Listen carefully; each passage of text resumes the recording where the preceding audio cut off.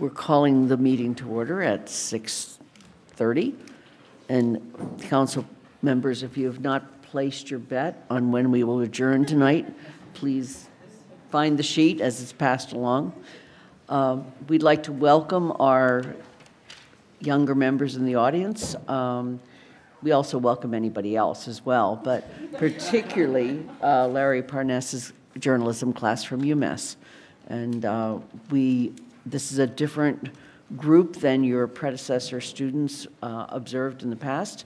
That group was only 5 members. We're now 13 in a different form of government. So thank you for joining us.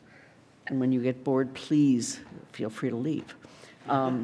So we are under a very tight time schedule for the first part of our meeting. We're under a tight time schedule for the whole meeting because we promised that Sean Magano would be out of here at 7:30.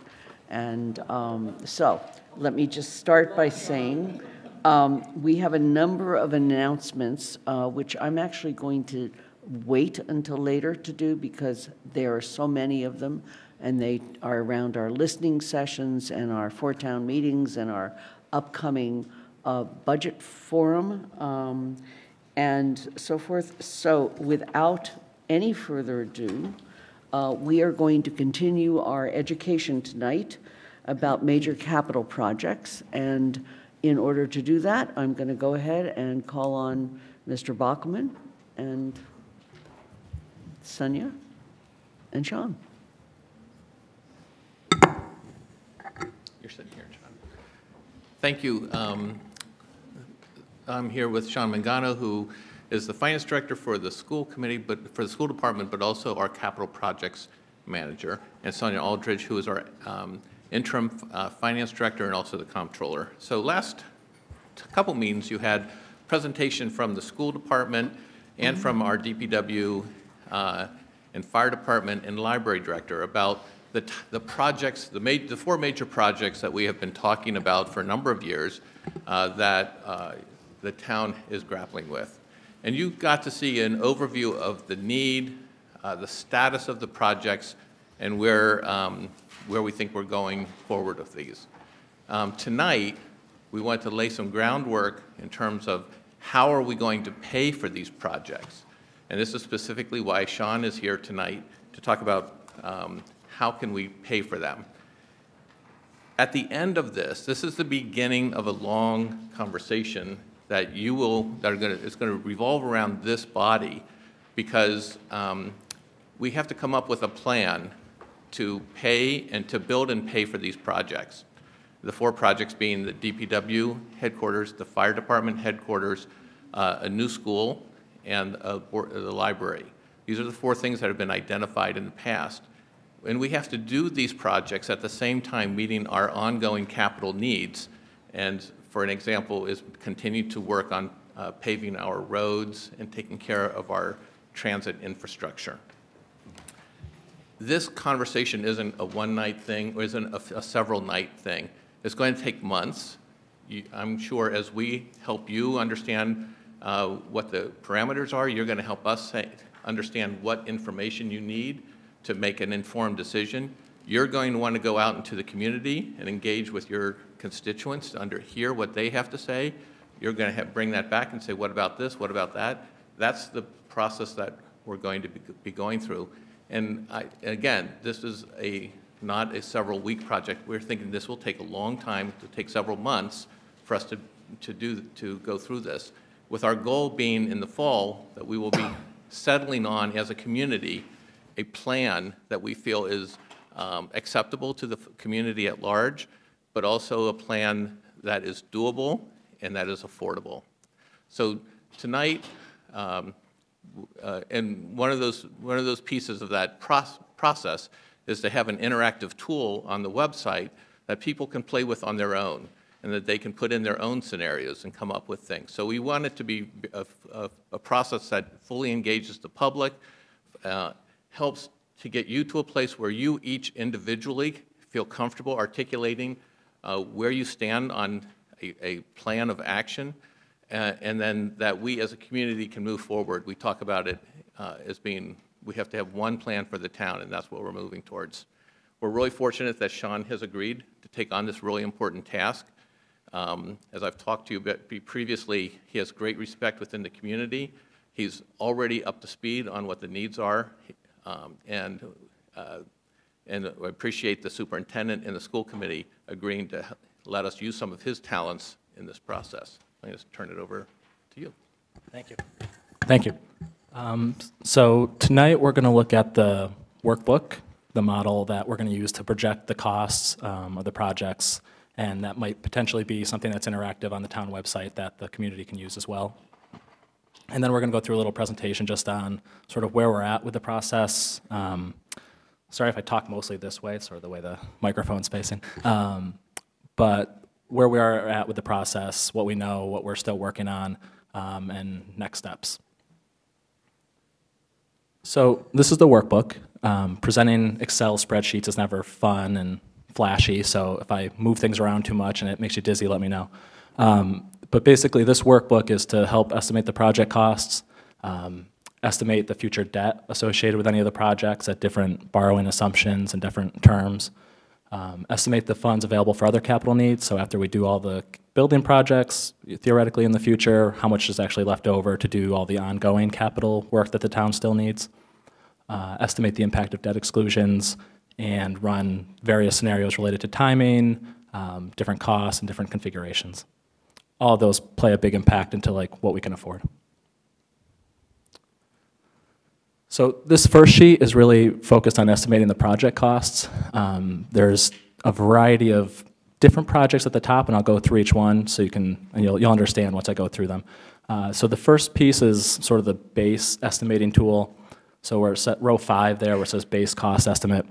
That's the number we have from some report, and you'll see in the next, when we get to the PowerPoint, what the source of that information is. But we've got an architecture report on pretty much all of these projects except for the 600-student school that was proposed by the superintendent a few weeks ago. And so that's our base. We have the library, the DPW, the fire station. We've included in column F, new school for 465 students, and then we've also included a reno version just so you have the scale. And then if you keep going over, it's kind of cut off, but we've got the new 600-student school, and let's see, yeah, we've got the new 600-student school. Then after that, we have the initial year of construction, and that's important for calculating the cost escalation, because as we've seen from the first school building project to the second school building study that we did, cost escalation really makes a big impact on the total cost. So that initial year of construction is whatever that estimate is above it, what year was that assuming construction. Then we have years of escalation, which I'll talk about in a second, more escalation factors, and then a preliminary cost estimate, which will include the cost escalation, and then a net zero premium. So some of these projects, the estimates didn't include net zero, in particular the DPW and the fire station. The school projects already had net zero built in to their original estimates, and the library, I'm told, is sort of excluded from that bylaw. So it's really the DPW and the fire station that will have to estimate some sort of premium. One important thing, as just at the beginning, these are all draft numbers right now, so nothing is real at this point. We're just, this is the tool when we flush out these numbers and get more solid on these numbers, we'll come back with official figures. So up at the top, you'll see draft, numbers not updated. This is just to go over the tool. Sean, I just want to edit one thing. Mm-hmm. While the library is excluded, in fact, their estimates do include significant Sure, energy-saving efforts. Yep, and feel free to ask questions as we go through the spreadsheet because it'll be hard to go back and forth. And then one thing that the Finance Committee recommended was what would be the cost of the 0.5% for art. So I put a line in below just to estimate that as well. For the school projects, it is included because they're ongoing, so they were able to include that in their cost. So the grouping below, that's sort of in the dark red, orange color. So those are different variables that will affect the cost above that you can play around with. Question? I know. I'm sorry. I'm interested in finding out whether potential renovations to Crocker Farm to make it available to 600 students, where is that in this cost? So it's not there yet, but we'll talk about that when we get to the presentation. That's one of the Okay. things we're still working on developing. Great, thank you.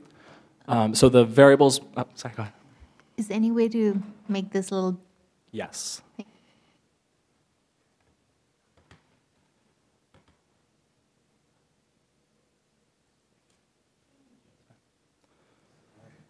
Yes.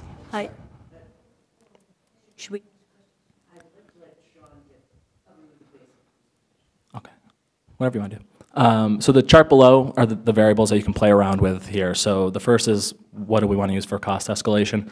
So right now, I just have 4% plugged in. We might change that to 4.5. Yeah, it's right here, this column here. So again, I've reached out to an architect that we're working with who said 4.5, maybe even as high as 5% is realistic going forward. Below that, the net zero premium, I have 10% plugged in right now. That's just a number I've heard thrown around before, but that number we need to get more support for. And then projected construction years. So we know some of these projects probably aren't going to be constructed in the year that the architect originally thought they were. So this is where you would say, what year do we think they're going to be built in? And then that will adjust the cost escalation above. So I'll just use the library as an example. If we say that's 2025, well, then that builds in 2 years of cost escalation, and there's the factor, and so that's what it would do to the cost. So you can do that with all the projects and play around with the different years and scenarios that way. So that's sort of for the base projects. And so again, for library, DPW, fire station, and the 2-school replacement option, we've got architect reports on those, so we've got pretty good data. The 600-student school, we have to somehow extrapolate the information we have to estimate what that cost would be, because there hasn't been a deep study by an architect of that option. So what I did was sort of play around with 4 different models, and still thinking of, do we go with one of these models or take an average of the 4, but they all sort of are in the same range. So the first option looks at similar size MSBA projects for students over here, 630 for this school, 645 for this school, and what the square footage of those buildings were. And then it takes the cost per square foot from the Fort River feasibility study by the TSKP architects and multiplies it by that square foot cost. So on this first option, it comes out to that total cost for 600 students. The second option, so it just takes the square foot per students from the TKSP. So if you look at how many square feet they're projecting for 465 students, it takes that proportion and multiplies it by 600 students to get a total square footage. So it actually comes out to almost the same square feet as in this first version. It comes out to about 110,000 square feet. And then same thing, you take the square foot cost from their report and you get almost the same number because it's basically the same calculation. The third option was looking at the marginal cost increase from TSKP's report. So they had a 315 student school. They also had a 465 student school. So we looked at what was the that difference, what was the increase in cost per student between that difference. And then we took that same rate and multiplied it by the difference to get to 600 students. And so under that version, it came out to about 70 million. And then the last one was, there was just a good comp that the MSBA had data on for Nelson Elementary School. It was a project where they also spent a lot of money on trying to make it very energy efficient, and it was about 600 students as well. So we looked at that comp when it was built. We escalated it to the same year as the project we're looking at, and it came out to about 73.6 million. So they're all sort of in the same ballpark between 70 and 80 million, so we'll probably end up somewhere in that range. And we did the same thing for sorry, that's it. We'll keep going. So that's the cost estimating tool. The next slide is sort of, Can I just say? yeah, go ahead.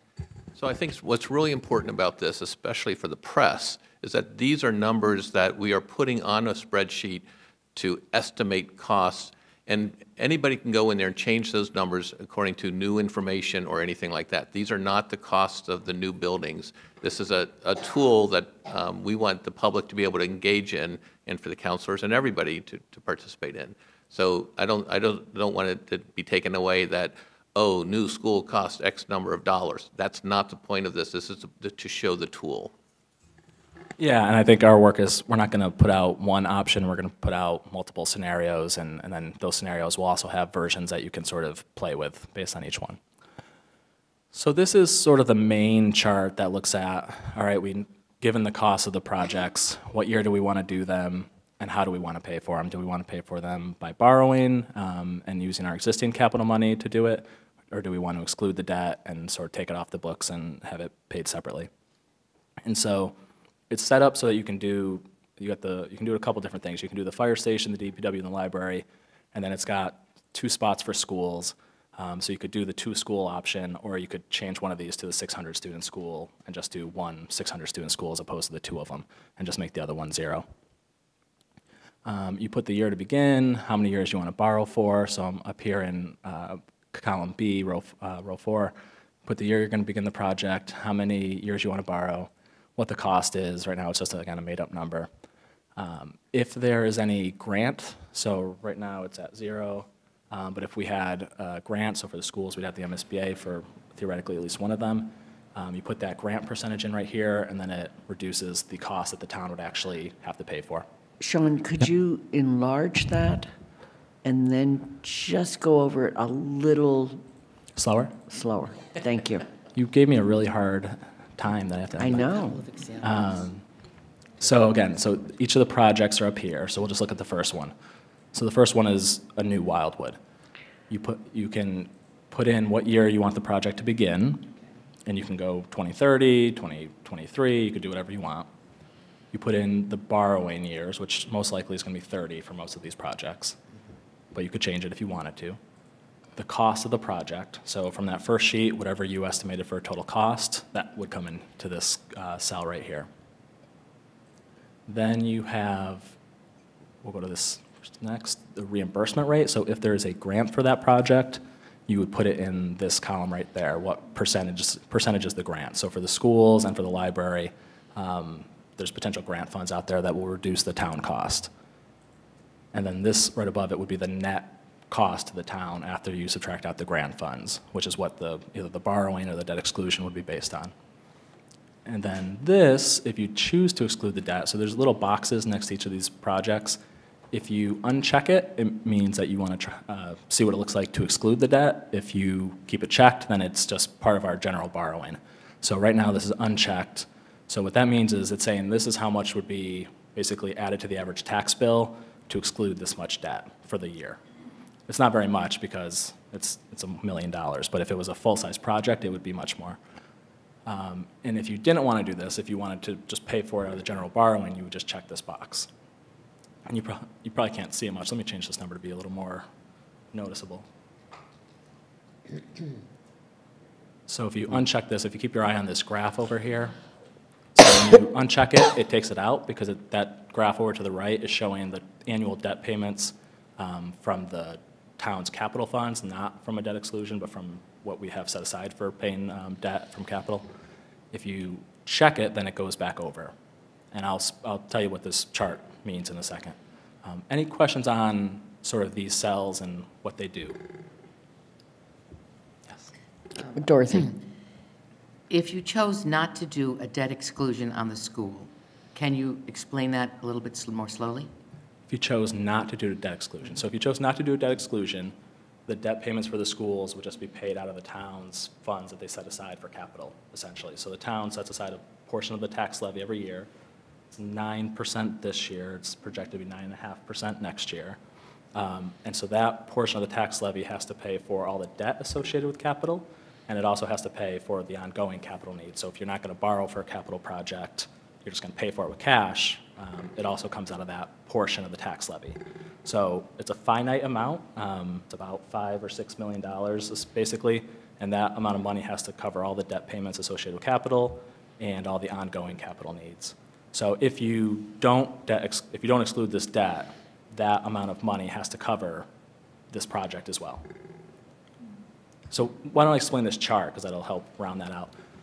So what this chart shows, these lines show what that amount of money that I was just talking about is. So the portion of the tax levy that's dedicated for capital is these two different lines. So one is looking at 10%, and one is looking at, I think, 9%. So we're at 9% now. The goal is to get to 10%. So it just shows the difference. If we can get to 10%, how much more money is available to pay for capital. So this is sort of our upper ceiling. If we're going to try to fund all these projects staying within that portion of the tax levy, that 9 or 10%, we have to stay under this line. If we go over this line, we have to find another way to pay for it. So it's either going to have to come from the operating budget or from some other source of funds. And then these bars underneath show the debt. So the first set of bars here, this dark green, this is all the existing debt the town has. It's running out, which is good. You've all heard that the town is in pretty good position with its debt, and so you can see it's winding down, projected to go away completely in 2026. But this is the existing debt that's already coming out of that portion of the tax levy. Then there's a placeholder for new debt. So there's some specific projects that are sort of on the radar that have been factored in going forward. And there's also a placeholder for regional school district debt that the town has its share of the assessment from the regional school district. So that's factored in. So you see this yellow piece going on in perpetuity because of that. And then the rest of the bars are related to those specific projects on the left. So the dark blue would be the debt payments from Wildwood. The red would be the debt payments from the fire station. This green is if there was a Fort River project. The gray would be DPW, and not on here yet because it's not checked, is the library. And again, these are not numbers to like gasp at because they're not real numbers yet. It's not a real scenario, but just so you can see sort of how it works. So in this, if this scenario happened and we did all these projects that specific way, we would go over that amount. So we'd have to do some work to get it under that line. Does that make sense, what this chart is showing? Are there questions? Yes, about this. Yes, Kathy. I think the answer is yes, but my question is, you've got a base assumption of what we're going to be spending on everything else, as you look through these lines.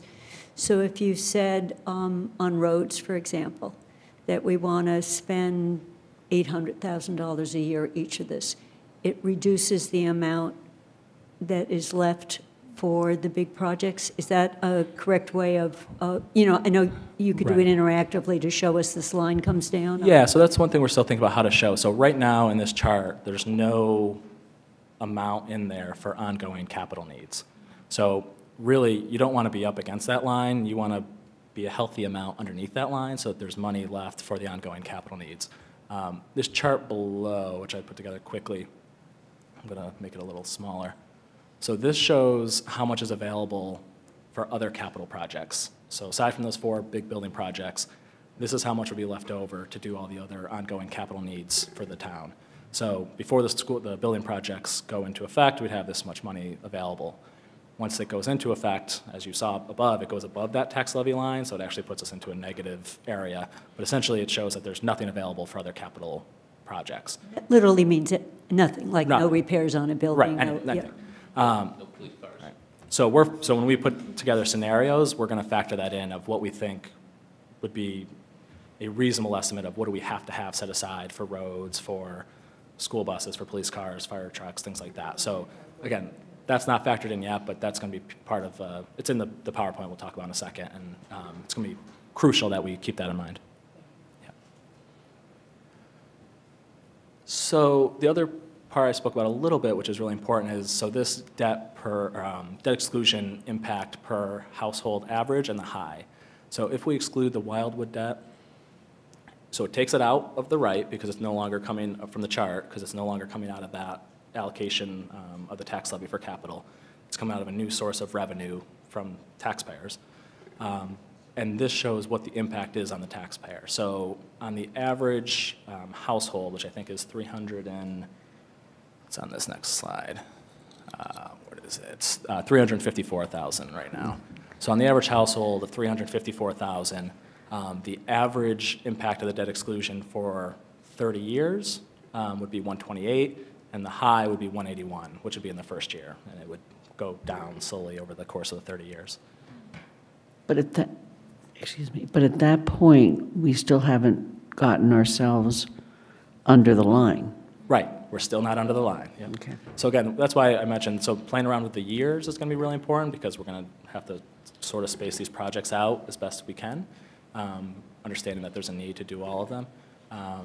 And also the cost is a big piece. We're going to have to try to get the cost down as best we can on all the projects, and grant funds. I think all those things are coming to play when you have, this magnitude of new construction that we're looking at, or renovation.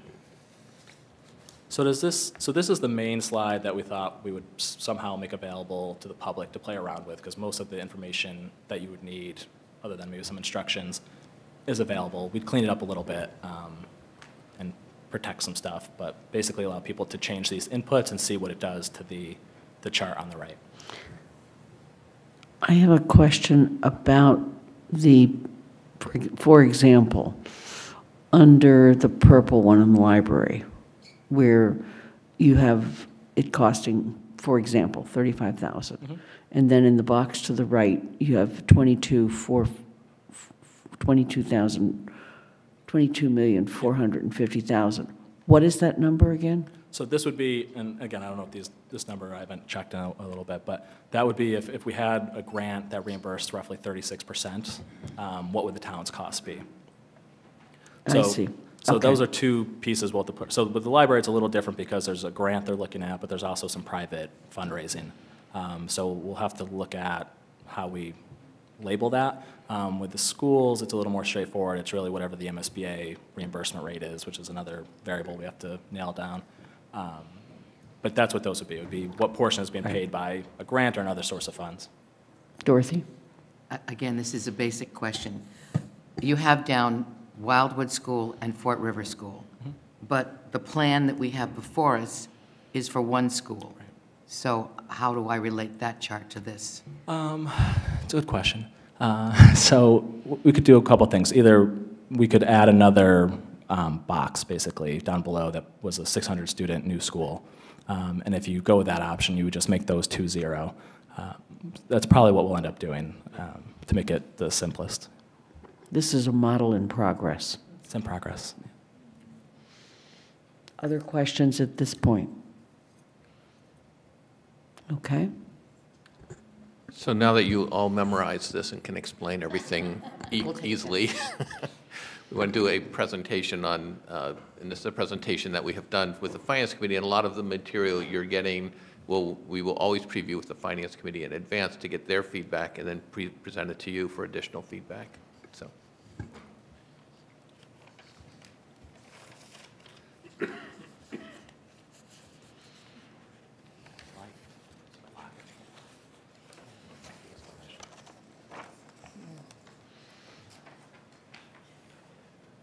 All right, so I just wanted to sort of recap what information we have available right now and what information we're still in the process of gathering. So as I said before, all the projects, basically we have a semi-recent report from an architect that's estimated the project cost, which is really helpful. So the library, we have a report from Fennessing Consulting, who used somebody else as the architect, but they were the consulting group. We have a report from Kessel Booz for the fire station. The DPW, we have a report from Weston Sampson, and for Fort River, TSKP Studio. Again, of these 3, the only one that sort of specifically included the net zero bylaw as it was passed was the Fort River project. The library may, I'm not sure what the timing of that one was, but Fort River, we know that's built in. This is a little bit new from what the Finance Committee has seen, so it's updated a little bit. We also now, we've connected with the town's financial advisor from Unibank to get what we should use as a projected interest rate going forward. And it's what we were assuming anyway, but he confirmed that 5% is a good number to use sort of in the future as a borrowing rate. And then cost escalation, as I mentioned, I spoke with an architect that we're working with at the region who said between 4.5%, and could be as high as 5%. And I confirmed it by looking at the Bureau of Labor Statistics and looking at cost escalation for new school constructions the last couple of years, and it's been about 4.5%. So there's a lot of information that we still need. So again, net zero cost for the DPW and the fire station.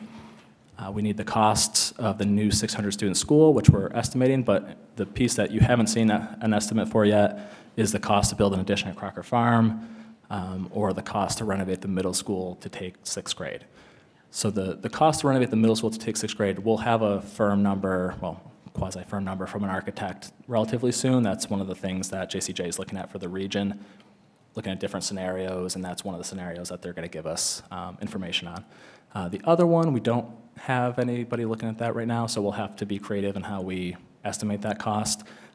We don't know exactly what the grade configuration would look like under that scenario, so again, we'll have to be sort of conservative when we estimate that. And then there's also been requests from various people about sort of the operating cost impact of this.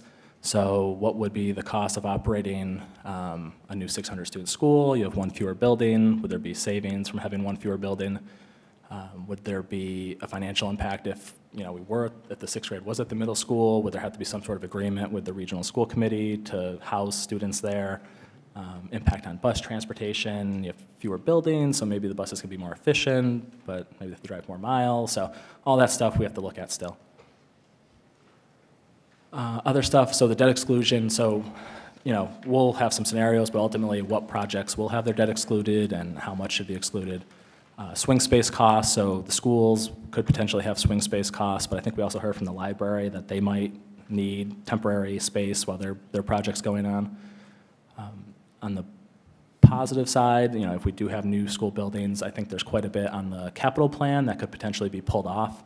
So the town has a 10-year capital plan that has, I know for the schools, has a roof for Fort River and new windows for one of the buildings. Some of those things can be pulled off the capital plan if a new school building is going to be constructed in the near future. And I assume that's true with all the projects that are going on. Impact on capital and operating funds from increased debt levels. So we talked about this a little bit already. If the debt levels rise significantly from the new building projects, that means there's going to be less money left over for other capital projects. And depending on what the needs are, that could also sort of eat into the operating budget, because if we really need to do another capital project, but there's no more capital money left, really the only other place it could come from is the operating side. And then a really big one that I've reached out to the architect, TSKP, about is MSBA reimbursement rate. So we've got the reimbursement rate from the original school building project from a few years ago, but that was before net zero. And I don't know how much, if any, of the net zero sort of premium that was added on to this new building will be reimbursable by the MSBA. So we've asked them to sort of analyze the estimates they've put together and give us what they think the effective reimbursement rate would be. So there's two reimbursement rates. There's sort of like your stated rate, which will be a high number, and then there's the effective rate, which will be a much lower number, and it's because the MSBA doesn't reimburse for everything, and so they'll give you the stated rate, but then when you apply that to what's actually eligible, it'll be lower. So we're asking them to help us with that number. So to try to make this simple, what we're planning on doing is proposing 4 scenarios for you all, at least initially, and each of these scenarios could have different wrinkles. So the first option that we're planning to look at is basically a new fire station, DPW, library, Fort River, and Wildwood. So that's sort of a baseline. What if we just replace both schools as they are now? What would that look like? Within this option, you could have one of the schools debt excluded, one of the schools not debt excluded. They could both be MSBA projects. They would affect the timing. So there's definitely different wrinkles within each option, but that's sort of the general option would be looking at that configuration. Option 2 would be the same as option 1, but instead of new schools, it would be add renos for Fort River and Wildwood, so it would be a little less expensive. Option 3 would be the first 3 buildings would still be new, and then we'd look at a new 600-student school with an addition at Crocker Farm, and then the last one's the same thing, except for instead of the addition at Crocker Farm, it would be the 6th grade moves to the middle school. Questions on these 4 options? Yeah, the issue, option 2, my understanding of the Massachusetts School Building Authority is that they would only pay for part of an addition. They would not pay for renovation at this point, of those buildings. Is that correct? I would have to check with the Fort River Feasibility Group and Dr. Morris. Okay. I haven't heard that specifically, but there might be something that. Okay. Yeah. I think it's more of an MSBA issue okay. than it is the building committee. Okay. It directly impacts your statement that those might be less expensive. Right. Because the amount of state money we might be able to get for Right. those is, I understand it to be drastically reduced. Yeah, that's a good point. My statement was mainly the total cost, but you're right, the net cost to the Right. town, if that's the case, then the net cost of the town might be lower, or it might be Right. higher. Yeah. When you set this up, if I go through the first three things, fire station, DPW, and library, will it be set up in a way that I could put a different number in than the initial number? You know, in other words, this is a new and proposed, suppose it was. Right, to try and price out the different options. Yeah, we'll try to set it up to be as flexible as possible. Yep. Okay. I have some questions over here. Mandy Jo? Oh, I'm sorry, Shalini. And does the renovation of Fort River and Wildwood accommodate the open classroom problem? I believe it addresses the open classroom issue. I mean, Dr. Morris would have to speak to that a little bit more because I haven't been directly connected with the Fort River feasibility study, but I believe, so the ad reno here is based on the Fort River feasibility group looked at, I think, 6 different options, A, B, C, D, and E, and a code update. And so these specific options would be looking at the complete new construction, and then they had different levels of addition and renovation. And so it was looking at one of the smaller addition options. So it would have a small addition and be primarily renovation. Andy? One additional cost factor for options 1 and 2 is that it would seem unlikely that MSBA would allow SOIs into the process for 2 different schools in the same town at the same point. And therefore, not only do we have the educational problems of whatever the second school is, but the cost factors with the additional construction cost for the second school that's built just because of the time and the need to do capital work to maintain that school during the interim period. And I was wondering how that kind of thought process gets factored in. Yep, and that's a good point. So none of these options make any assumptions around timing of these projects. So again, that's why I said there's a lot of wrinkles within each of these options. So option 1, for example, you know, there is a way to do the 2 schools with MSBA funds, I think. It would just, they'd have to be spaced out quite a bit more than what I think a lot of people would like. But so that'll be a different scenario. So we can show one where we have an MSBA project for Fort River, for example, and we do a debt exclusion for Wildwood so that they can both be done in a closer timeline. But you could also play around with the model and say, well, what if we did Fort River now and Wildwood in the future, and we assumed MSBA funds for both of them. Again, we've talked about that at the school committee level. It's just that there's a much larger gap of time between the buildings, and that's difficult to have 2 schools that are the exact same, have similar issues being addressed, you know, that far apart. But that's a good point that I should clarify again. None of these options make assumptions around timing. That would be, again, some of the things that we have to play around with to make the costs work, quite frankly, so it's affordable, and just to provide the information that you're requesting.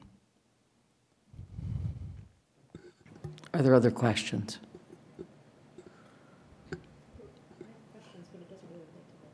Oh. Okay, would you like to go back a slide? A couple more. Okay. All right, why don't we finish the slides and then we'll go back. So that's probably what helped with the last question. So with those scenarios, just other considerations. So again, the order and timing of the projects, all those options, we would have to play around with the order and timing, whether the fire station goes first or last or whatever. You know, some of the timing is driven by when the schools get into the MSBA and when the library funding comes around. So there's lots of considerations and things that aren't known right now about the timing of when the projects would be done. So we have to make some assumptions around that. Space availability, in particular with the fire station DPW, that sort of domino effect. And as I said, acceptance of the MSBA and other grant programs. So next steps, so on the town side, we're going to gather the information, or as much of it as we can, and we're going to provide some cost estimates for the different options. Again, it's going to be very high-level cost estimates because we're so, you know, far removed from these projects, and architects aren't looking at these specific models.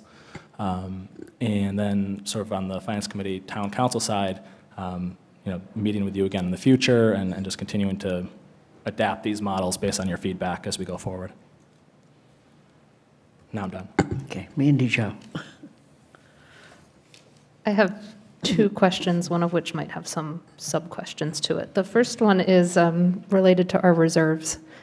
I didn't see in the workbook you were using any impact of potentially using reserves in there. Has there been a thought of using them, and if so, how much of the reserves, and how can we factor that into the tool to play with? So this tool does allow, so if you look at like these little yellow lines you see up here, they're hard to see, but it does allow for, if we were to put a steady contribution into the stabilization fund, theoretically a capital stabilization fund, it does allow for taking some of that out. So for the years that we do go over the line, if it wasn't a lot, we could potentially start setting aside money now to fund some of those years in the future where we know we're going to go over the amount set aside for capital. So what this shows is, based on the model here, this model I think assumes contributions of about $500,000 into capital stabilization each year leading up to it, and then it applies it in some sort of order. It applies it going forward. So basically, if we do set aside $500,000, we could afford up to this level going forward. But as you can see, the bars still go above that in this sort of made-up model. But so it does allow for that. We can play around with, and it probably does make a lot of sense to try to use some of our reserves and set aside money as best we can to pay for some of these projects. My Yes. next question is, this is working with numbers we're being given. I'm curious, given our credit rating, what's like the maximum we can borrow at all? Is there a maximum there? Is there a I mean, I know there's a maximum for how much we have within a capital budget, but is there a maximum even with debt overrides of what the creditors would allow us to borrow? And then the related question to that is, that's a maximum for total, but, as it is, these are numbers given to us. Do we have any say in, hey, this project really can't go over this number, and you have to figure out a way to get under that number no matter what they're handing to us? Let's start with the first question. And is that more of a Sonia question? Sure. I can answer the debt limit. Inside the debt limit, we have about $100 million of debt capacity to borrow. Whether we can afford to pay back $100 million is another question. Okay. Is there any other comment on the debt issue? Okay, and then your second question was? Was just about project costs. How much do we as a council have in terms of setting a number for each of the projects versus the projects coming to us with a number? Well, ultimately, I think anything that's borrowed, you'll have to authorize the debt. So you'll definitely have to say when it comes to that. Right. Yeah. I just wanted to see whether what Mandy was asking is, suppose we said we think we can have for DPW 20 million. What can you do for 20 million? So like we wouldn't want to pick a number out of the air, but say, okay, this was where you came in, but what if the most, is that what you? Yeah, so I think we're anticipating that there's going to be both the cost, the payment and the cost containment. We have to look at both of those angles when we look at this. A lot of times when architects design, they design to what you say you want, and sometimes your wants exceeds what you can afford. So now we have to pull back what we want to recognize maybe we can't afford everything we want. So maybe we can phase it in or prepare for what we want eventually, but we can phase it in, or we just don't get everything we want. So I think that's part of this conversation as well. Right. It's not just how we pay for whatever it costs. It's also, you have to look at the expense side as well. We're prepared to do that. Let me give you just an example because of my experience with DPW and fire. Right now, the feasibility study for the fire station includes a community room, which would also be used as a training room, which would be a nice asset to have in South Amherst. But maybe we can't afford that. And that's an example of one of the questions that has to get raised.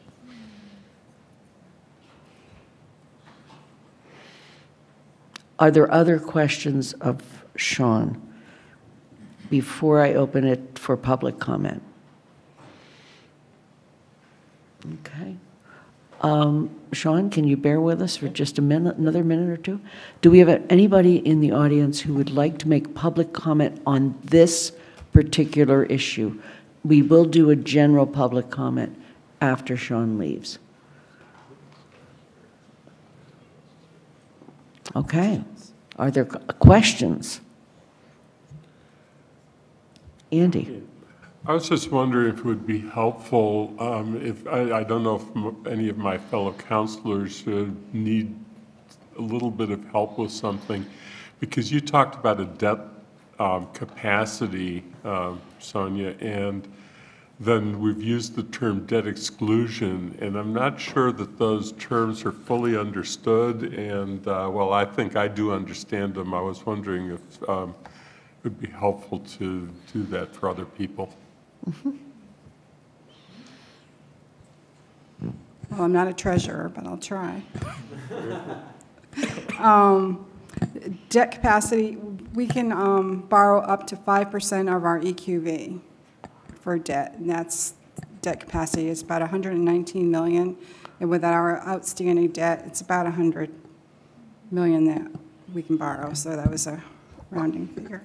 That's And EQV is property values, right? Yeah. Yes, thank Explain you, EQV. John. I get that all Thank the you. time, so now I'm going to do it to you. Thank you. So y'all lost my train of thought now, thanks. So that's all inside the debt limit. Outside the debt limit is over and above that capacity. I think it's all going to come down to how much we can afford to borrow inside and outside, how much taxpayers can afford. Okay. So under Proposition 2.5, we can only increase our taxes by 2.5% globally through the town. It doesn't mean each individual tax bill goes up 2.5%. It means we can raise whatever we're raising this year plus 2.5%. And so, and that's to pay for everything. Plus we can have new growth, which are new buildings that come online, new whatever it is that can increase our money coming in. So this is all about money coming in. If the taxpayers agree, if you first agreed to put a question on the ballot and then the taxpayers agree, what they are saying is that we'll pay our 2.5% increase, plus we're willing to pay more because we think this project is really in particular is very important to us. And they're willing to pay more for the life of that debt only. There are two types of debt. There's a debt exclusion and then there's the override. The debt exclusion just pays off the debt. So if the DPW, the voters say, we want to exclude that debt, we would increase our taxes by $200, I'm making up numbers here, $200 a year for the next 30 years to pay off that, and we agree to do that over and above what we can do under Proposition 2.5. Contrast that with a general operating override, which says, the voters say, wow, we can't really get everything we want within the limits of Proposition 2.5, so we're going to increase our, the money we're paying for taxes every year forever by $200 or whatever it is. And that's an operating override, and that stays forever. It builds up our base of money coming in from the taxpayers. Typically, while our neighboring community has done an operating override, in the past, this town, I don't think, has ever done an operating override. It hasn't done for a while. You did a while back, right? Andy would know, obviously, but it is not irrational to ask for debt exclusions, and the logic on that is that when you're limited to 2.5, and if inflation is higher than that, the argument can be made to the taxpayers to say, we'll live within the limits of Proposition 2.5. But when we need something above that, we're going to come to you, ask for your permission to tax higher than that. So that's the logic on that. Mindy Jo. So if our borrowing limit, whether or not we override to pay that borrowing is about 100 million, I think if you go back to the previous workbook there, the projected costs are well over that. Is that right? I don't know all the numbers in my head. It sounds right, if I can find the mouse. No, it is. It's about 100 and... Right. 60. So we don't plan, I mean, you're right, that's going to be a concern. We aren't going to borrow all this at once. But it's something we're going to have to monitor. So is there a way to put that sort of maximum of 100 million or whatever the maximum borrowing is, some line somewhere on Yeah, that? that's a good idea. Yeah. One of the things, I wondered if on the chart, which is the next page, there is a way to take the yellow line, or maybe it's an additional piece, that really reflects much more an average of what we need to be paying each year for general maintenance of roads, et cetera. I mean, I'm very concerned that we could become building rich and have dirt roads, and I don't think we want that. So it's trying to look at the whole capital. Yeah, we'll try to build that into this chart so that's all in one piece. Yeah.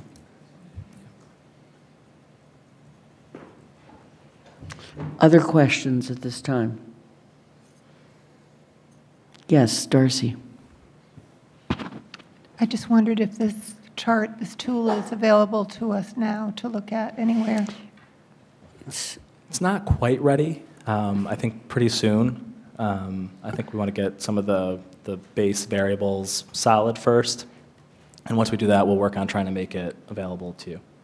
So I would say within a couple weeks, hopefully, that it's in that place. Other questions? Okay, and no audience comment at this point on this? Thank you. You're going to get out of here 9 minutes early.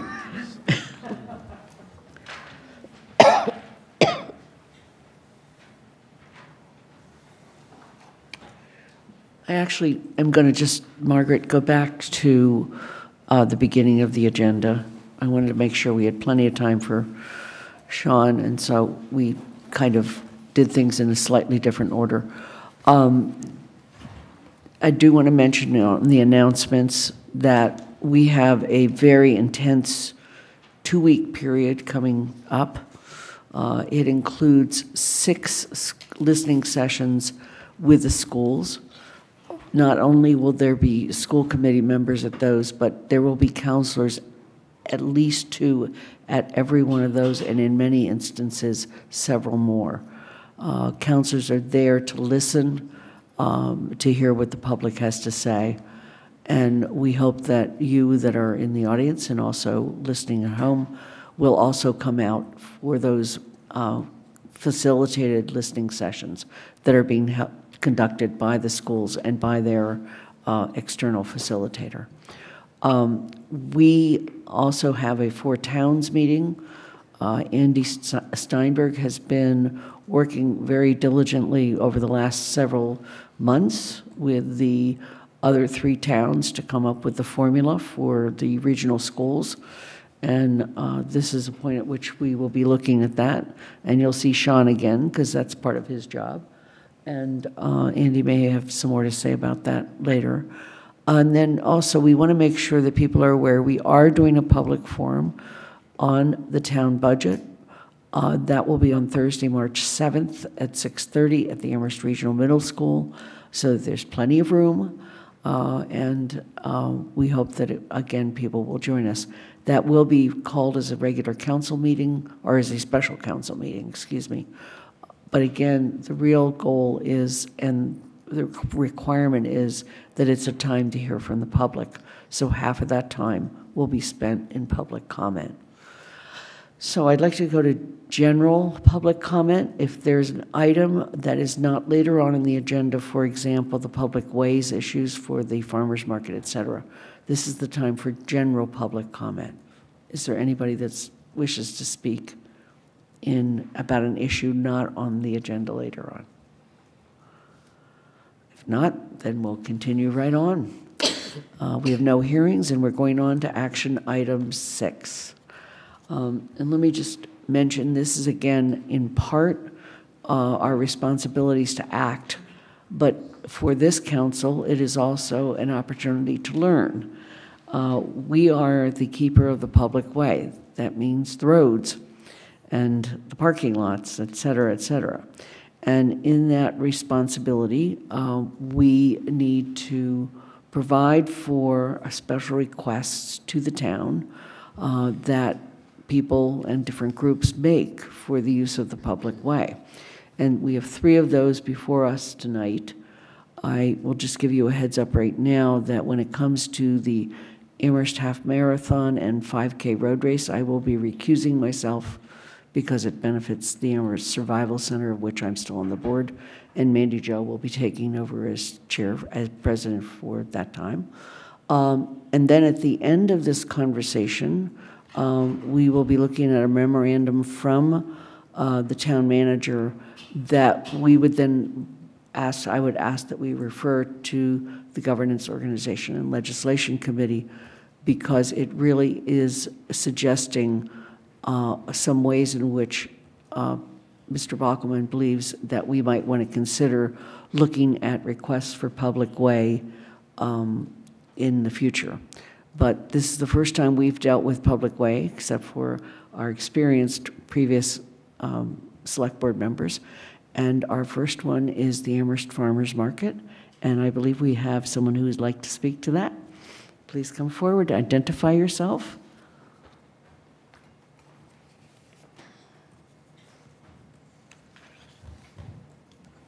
First of all, I'd like to thank you for having us here to speak. My name is David Mahalski, and I'm speaking for the Farmers Market. And I believe this is our 48th year that we're up in front of some governing body asking for the space again. So thank you very much. Wow. I'm happy to answer questions, but we're, again, probably in summation, it's best to say that the Amherst Farmers Market, if you're not familiar with it, is going into its 48th year. And we're one of the oldest, largest, and longest-standing farmers markets in the state. And I think we have a really nice representation for both the town of Amherst and communities as far as Brookfield and New Braintree, Pittsfield, where vendors are coming in to display their wares. It's been a very successful market, and we're growing.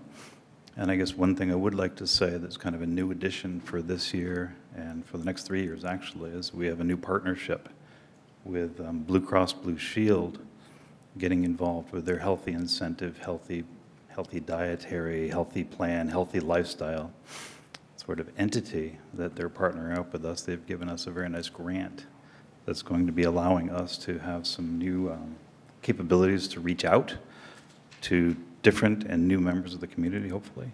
We hope that our expanse is kind of going out in concentric circles, and we're going to be able to spend more time and more energies and more efforts to do so. With or without that, we have had historically, on average, on a good market day, between 3,000, 3,600, 4,200 are the numbers that I got back from Don Marion, who was at Extension Services at UMass, in terms of foot traffic. So we draw in quite a hub of activity on Saturdays. And we historically have run April through November, latter part of April through November, up to the weekend before Thanksgiving. So it's on average 30, 31 weeks. And we have used the Spring Street parking lot and part of Boltwood Avenue in front of the Lord Jeff as our L-shaped farmers market for the community. And we're asking for that, I guess, for year number 48 to continue the tradition going. Okay. Yes, are there questions? Alyssa. Just to move this along a little for the town council's benefit, normally at this point we would ask, are there any changes from previous years? That's because we have been doing it for a very long time, and some years there are tweaks and other years it's just the same thing. Okay. Are there any changes? This year we're tweak-free. We're just going to keep up the momentum, hopefully, and have a little growth. We've had a very good run, and it's been, I would have to say, successful, partly due to the town's support. We've had a very nice atmosphere, element, and governance in providing what we can for the town, and it's very good for the local growers. So, great. No tweaks are in place. Right. Andy? Yeah, Big, the other former select board member who's here, an issue that we had raised for a number of years on the board, well before I became a member, 2014, and I took up the issue when I was elected on behalf of our local farmers, is that there was a concern that there wasn't sufficient outreach and sufficient opportunity for our local growers and local food producers to participate in the market on an equal basis with other farmers. And while we have great respect and appreciation for farmers who have come for many years to support the supply side of the market, we also, as a community that believes very much in our agricultural history, want to support our local farmers. So I was wondering if you have any observations about recent efforts that have been made on outreach to Amherst farmers and producers about their ability to participate in efforts to get them involved on a equal basis with other vendors at the market. Luckily, a recent tweak, if you will, adding the Boltwood Avenue extension for the market, which I believe happened 4 or 5 years ago, has enabled us to not have to turn anybody away. So if somebody's a local grower, and if they're coming to us and they fulfill the bylaws of the market, we have space for them now. So we're full, but we have elbow room, and I have people coming at me to get involved. It's been successful enough that there's this momentum of people that are coming and approaching the market. And again, as long as they fulfill the requirements, that they are a local grower, they are a local producer, that they're not buying and selling or not a wholesaler, we can welcome them with open arms. We have the space to do so, which is really nice. So I guess I'll just, I'm probably going to leave it with the Agricultural Commission in town in the, over the next period to see if they have any concerns. I don't think that it's going to affect how I support the market this year. But the one comment that I heard from some growers is that if they're, why I use the term equal opportunity for placement and participation, is that that is a factor in how well apparently people are doing in the market. But anyway, thank you. Mandy Jo. So this question might be more of a town manager's question, but as I was reading the application, I noticed there was no listing for a fee being charged for some of these uses, and I recognize there's about 50 parking spots that are going to be taken up by the farmers market, and we have been dealing with parking issues in this town, and 3,000 patrons coming in is fantastic, but we're losing 50 spots for some of them to park. So I guess my question is, do we as the town charge anything for 31 weeks of use and blocking off of the Spring Street lot for 5 hours? And which is why I say it might be more for a town manager response. And if we don't, could I ask why we might not charge even a minimal fee? It's actually about 40 spots total. Yeah, not quite 50, but 40. Mr. Bachman. So we don't charge a fee, and the town has never charged a fee for it. If the council would like to entertain that, that's something up to you. You're the controller of the public way. So we do charge a fee for pavilion rental at the parks, right? Yes. I would like to make one other note on this. On the application in the letter, they had asked for 5 spaces on South Pleasant Street. Previously, the select board had granted 2 spaces. So what's before you and in the motion is for 2 spaces on South Pleasant Street. Those are the ones all the way to the left, to comply with what the select board voted last year. And I've talked with Mr. Mahowski, and he's fine with that as well. And the only other thing I want to point out is if you see on the map, there are these 2 blue dots on the right, which have lines that go to the Lord Jeff. And we have a companion motion on your motion sheet that gives them permission to use those because we are taking their normal drop-off area away from them during the course of the farmer's market. So we provide those 2 parking spaces to the Lord Jeff for exclusive use during the time the farmer's market is open. Dorothy. I want to comment that the Amherst, is this thing on right here? That the Amherst Farmers Market is a very vital part of the town, and that my daughter and son-in-law found it very useful in growing their business, the kitchen garden farm. Mm-hmm. And they don't do farmers markets now, but it was, I think, an essential part of the increasing, I think, agricultural presence of the area to have this great market. The question of who you let in and how many, the committee has to, that runs the market does have to balance that with having a varied market so that people have a chance to make some money when they bring all their food there. So you can't have too many of the same thing at the same time. Right. So it's a very complex process, I just wanted to say. Yes. Yes, Pat. Thank you. I'm wondering, I'm going back to the Blue Cross Blue Shield grant. I know other farmers markets give more dollar value to food stamps and things. Mm-hmm. So are those some of the things? Could you tell me what you're thinking about providing for people with that grant? Yeah, actually, it's a huge increase for what we can do with those that are disadvantaged or using SNAP or EBT. If you're familiar with the HIP program, the Healthy Incentive Program, which is a supplemental benefit for those that are getting SNAP benefits, it has varied over the years with monies that they've had for a cash influx. And the first 3 years they had the HIP program, they used up all of the monies allocated, I think in a year and 2 months, something like that. It went away very quickly.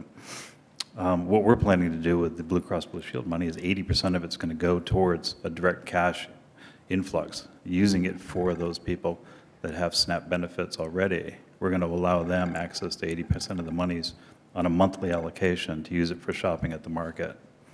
So it's going to be quite a nice addition for the local community. And again, with that, it's going to partner into the reaching out that we're going to be doing for various elements of the community to try to get more access to the market. And, you know, we're fortunate enough that granted parking might be an issue, as you'd mentioned at times, but we're right on a bus line, right on the 33, the 35, the 31. I think, you know, there are extensive numbers of buses that basically drop people off right at one end of the market. So it's not too difficult to actually get to the market and literally fall into it. So accessibility is pretty fortuitous for us. Of course, Pat, go ahead. Thank you. I'm wondering whether or not farmers who are selling at the market at the end of the day, or are there donations made to any of the food programs in town or the food bank, or Not Bread Alone or anything like that? I can't speak for the vendors and what they do at the end of the market. Most of the market vendors do multiple markets. So at the end of closing day on Saturday, they're on to a Monday market, Tuesday, et cetera. I'm pretty sure some of them do. You know, they repurpose stuff or it goes back for compost. It's not wasted, but it varies depending on the vendor. I'm sure. Alyssa. Mr. Steinberg can speak to this more specifically if somebody else has a question about it, but I want to emphasize with it, based on a comment earlier about not having too much of the same thing and the need to balance. That is true, and they also accept all Amherst producers, even if they want to sell exactly the same thing that the booth next to them sells, because we insisted on that as throughout the process that was worked on some years ago, because Amherst producers were being told that their work was duplicative and therefore there was no room for them. And we said, we're not charging you for the use of these spaces, you will include Amherst producers. And it was nicer than that, but that was basically the bottom line. And it all worked out, and everybody's happy, and so that's really good. It is in fact true, as we go through these other items, that traditionally for events on the Common, we do not charge for parking. So Big Brothers Big Sisters Craft Fair, Taste of Amherst, etc., we do not. Not saying we don't charge for some things, and we certainly do charge for things like when people use spaces because they're doing an office clean out or an office move. But for the big events that draw people downtown, our tradition has been we do not charge for the booking of those spaces, even though obviously it takes a lot of spaces out of commission. Okay. Mr. Steinberg? No, Oh, sorry. I'm sorry, Andy. I want to add one more comment about local farmers because Pat and I represent a district that has several farms, District 2, and various other councilors represent other districts. And we hear from them that the farmers market has basically negated some of the popularity or use, if you will, of farm stands. And so as we look at this and we look with agriculture, the Committee on Agriculture, I just think that needs to be brought into consideration and how some of those farm stands might be made to feel more welcome to come to farmers market. I think historically, I've seen a lot of the vendors that have been at the market go out and open their farm stands. Yeah. So in a sense, the farm stands have been a bit of a draw away from the market. It hasn't gone the other way where they start the stand and then come in. Yeah. They start at the market, Right. they grow big, and then move out. A recent one was Jeremy Plotkin, who has his Simple Gifts, right. yeah, Simple Gifts. Yeah. You know, he's at the market for 18 years and essentially got, I think it's fair to say, he got bigger than what the market could provide. Jeremy's a wonderful guy. Welcome back, too. Right. We have a spot for him if he wants to sell at the farm stand and come to the market. I don't know if it's, you know, financially viable for him to do both, but space is there waiting for him if he'd like to do so, which I've expressly told him, actually. So. Okay. Yes, Sarah. So I just wanted to say, because it was brought up and made a statement by someone on the council, that everyone is happy with the way things are with the market right now. And I would just like to say I think the select board did an amazing job in bringing in, you know, making sure that all Amherst farmers were welcome in, that wasn't always the way that it was. So I'd really like to say that was fabulous. But I'd just like to say that there are different ways to maybe not make someone feel welcome, or maybe to change things to make everyone feel welcome and to make it an equal playing field. So I think that, like Andy said, like, you know, maybe, you know, with AgCom, maybe if I know that there's some issues some farmers have, just, I know you've always, you know, usually come and talk to them, so that might be something you guys could tweak during the year. You may not be aware of this, but I'm actually part of that on the Agricultural Commission. So there is a conduit between what's going on with the commission. Yeah, and I us, was, yeah, I'm acknowledging that. I was also on AgCom, and I know that you guys do. Any other comments? Questions?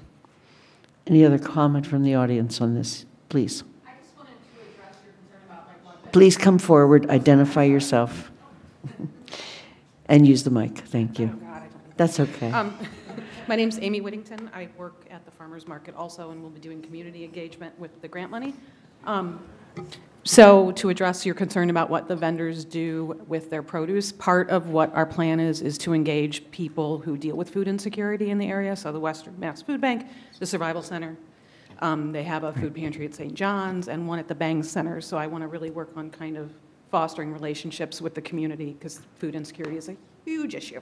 That's all. Yes. Oh, and I said First Baptist, sorry. Yeah. Right. Thanks. That's all. Other comments? Minnie Jo? Can I just ask a question about the Boltwood? We haven't heard from the Inn on Boltwood, and I know you've been doing this for 48 years. That expansion and road closures a little bit younger than that. Do we know how they feel about losing their spots in front of them and then this reserve of 2? Well, first of all, I haven't been doing this for 48 years. I should just clarify that. But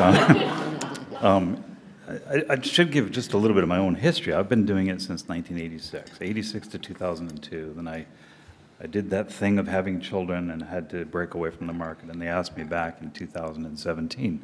So I'm in a sense relearning and trying to rebuild and give the market a little bit of a new atmosphere and new face. And I think we've had a nice uptick in the last 2 or 3 years. Just the vendors are happier, I think the customers are happier, and that's my goal, is to kind of have this nice synergy.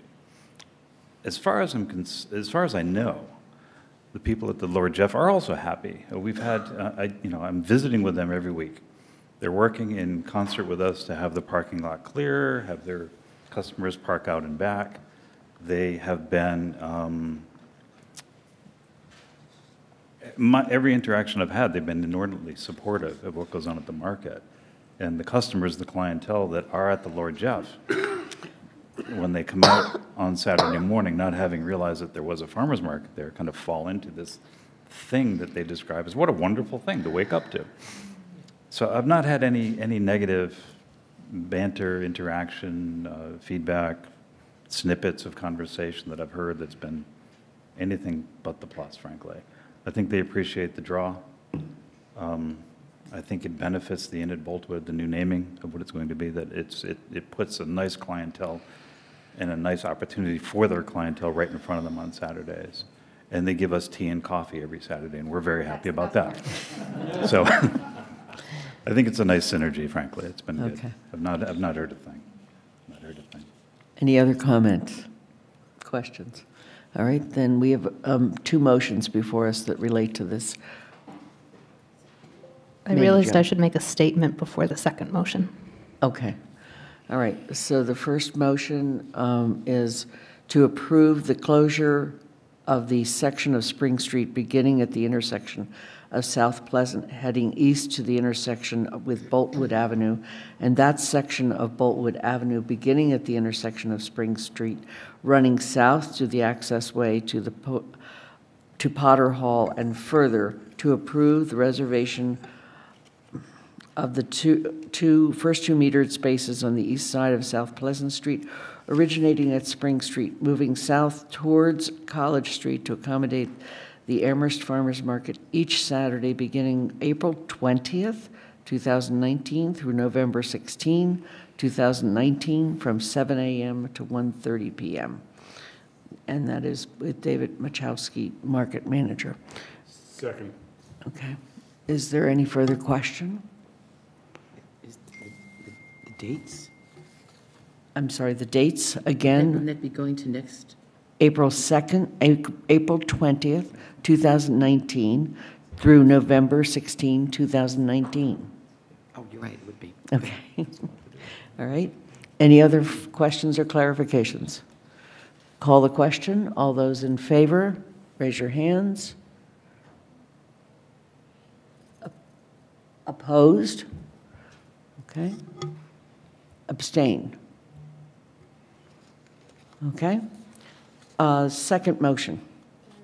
Yes. I just want to state for ethics purposes that my husband is an employee of Amherst College, and since this motion kind of relates to that, I wanted to put that out there. I do not think that it is an actual conflict for ethics reasons, so I will not be recusing myself. Okay. The second motion is to approve the reservation of the first two metered parking spaces on the east side of Boltwood Avenue, immediately south of the Porter access driveway, exclusively for guests of the Inn on Boltwood each Saturday between April 20th, 2019 to November 16, 2019 from 7 a.m. to 1:30 p.m. Second. Further conversation? Questions? All those in favor? Opposed? Okay.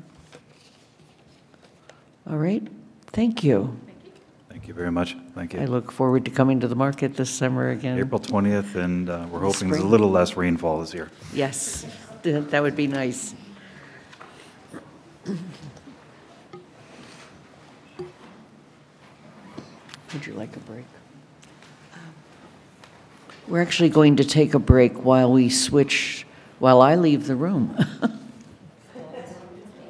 We are going to reconvene at this time and let the record show that I am officially turning the gavel over to Mandy Johannick as Vice President.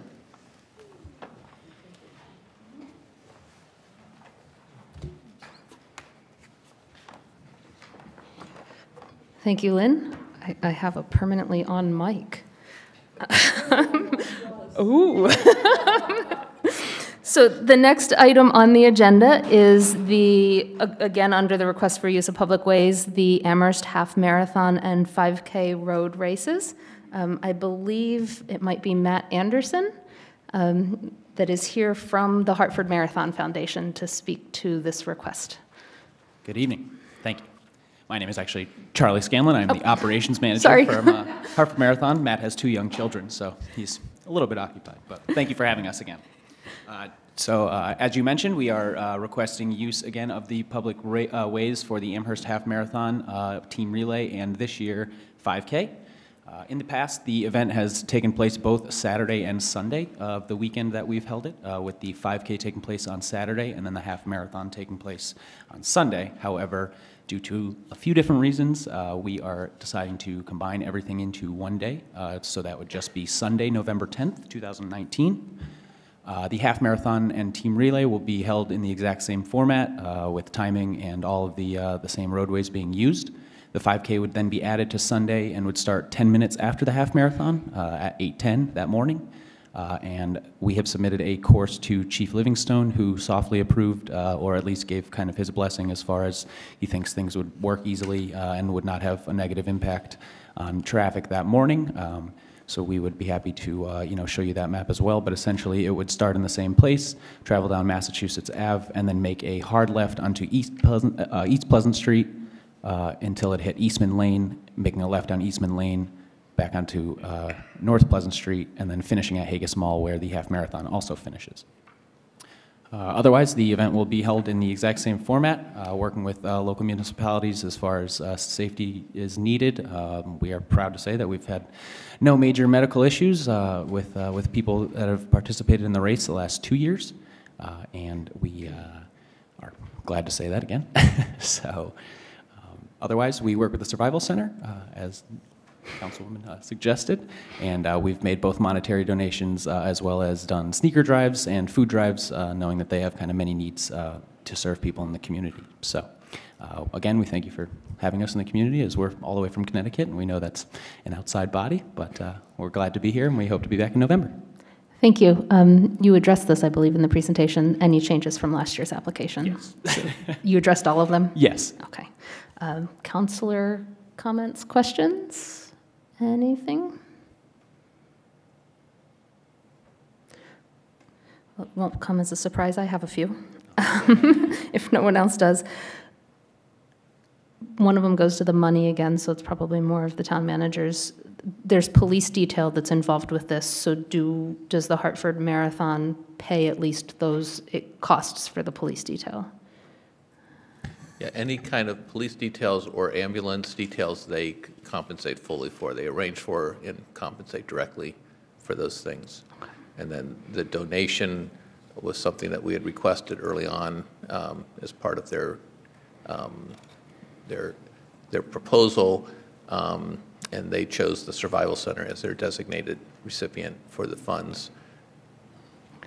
My next question relates to road closures. With the 5K, sure, that's nearly all three major north-south routes through UMass. Are they all closed at the same time, or is it like serial closing as the runners go through? So, yep, so it's rolling closures. So, never at one time will all three of those roads be shut to vehicle traffic. And oftentimes, working with police and other, authorities, we often say that roads are not closed to vehicle traffic. We just have police officers out there monitoring, to make sure that runners can pass safely. So, if you had lived on, East Pleasant and you were trying to pull out of your driveway, very much welcome to do that and continue as you'd travel. But if someone was running in front of your driveway, we would just ask that you, wait till they pass and then proceed safely down the road, to make sure that you didn't hit anyone or put anyone in danger. But yeah, so all rolling closures and, again, leaving open to vehicle traffic when safe as much as possible. Pat? I just want to say that last year's race, it was quite easy. I did have to wait a little bit every once in a while, but also got directed on as a car. So I think that's well handled. Thank you. Excellent. Any other questions? I have one other one that relates to the Station Road Bridge. The marathon, half marathon and relay goes over the Station Road Bridge. Is the temporary bridge, it's more for the town manager, how's this going to work given all of it? So they were aware of it last year when when there was no temporary bridge. They were able to go across the bridge because it allows pedestrian traffic. And we anticipate that there will be a temporary bridge in place by November. So that should be not an issue for them. One other thing that often comes up is going through the center of town, and because of church and things like that. And typically, they start at 8 a.m., and I've been down there, and they're through the center of town by 8:10, 8:15. At the last people are through by 8:15. So it's a glut of people going through very quickly. It has not impacted the churches at all. Any other? Yeah. Andy? Yeah, the only thing I would add is that in the first year, the only problem, in my observation and reported to me by former Captain Gunderson of the police department, was a little bit of a problem around the Cushman Common. She suggested some modifications of how they direct traffic around the area for the second year, and then I asked her, and she said it had worked very well the second year without change. So her report to me in the first 2 years, I can't ask her again because she won't be involved for the third year, but that it seemed that she was satisfied. Any other comments, questions from the council? Is there any public comment on this matter? I am seeing none, which brings us to the motion time. The motion is to approve the proposal by the Hartford Marathon Foundation to partially close roads on November 10th, 2019 from 8 a.m. to 11 a.m. for the southbound lane on North Pleasant Street, East Pleasant Street, and North Pleasant Street. Further closure of South Pleasant Street from Massachusetts Avenue to Snell Street for approximately 40 minutes, 8 a.m. to 8:40, and to close East Pleasant Street from Triangle Street to Eastman Lane in its entirety, and North Pleasant Street from Eastman Lane to Massachusetts Avenue to accommodate the 5K road race, all subject to final approval by the Chief of Police. Is there a motion? I need someone to move. Excellent. Pat's moved. I just read it. Pat has moved. Second. And Evan has seconded. Is this all of it, or is this for just the 5K that I just read? Okay. It doesn't talk about Pine Street or East Pleasant. No, there's East Pleasant Street. Okay. Just wanted to make sure it was the whole thing. Okay. Any discussion? Seeing none, all those in favor? All those against? It is unanimous with Lynn having recused herself, so 12-0. Thank you so much. I think Lynn heard that, so we're going to welcome Lynn back to begin presiding over the meeting again.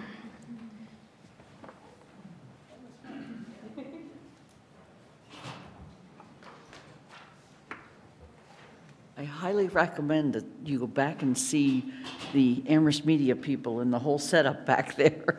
It's very interesting. Thank you for the work back there. Okay, our next one is the Amherst Garden Club. And do we have a representative here? I guess not. Okay. For any of you that have stood in line, waited for the bell at 8 o'clock in the morning, with your wagon or whatever, and your accompanying people have spotted which trees they want. This is the plant sale. You can tell I've obviously been to it. Mr. Bachman, do you want to speak to this one particularly? Yes. So this is for the setup of the plant sale. It's once they're finished with the setup, then they will release those parking spaces because those are important parking spaces as well. And it's, again, an event that has happened annually on the Common, but it's helpful for the vendors and for them to unload. They don't think they'll use all of the parking spaces because they want to use just the number that they absolutely need, but they've requested the entire south side of Spring Street lot in case they need them. Are there specific questions about this? Yes, Mandy Jo. it looked like it was for Friday morning only as plants get loaded in preparation for the sale on Saturday. Is that right? I was trying to figure out the timing because they mentioned a tent set up on Thursday. They don't need anything for that. That's a tent on the common itself. And again, we have not been charging for the use of these spots. Correct.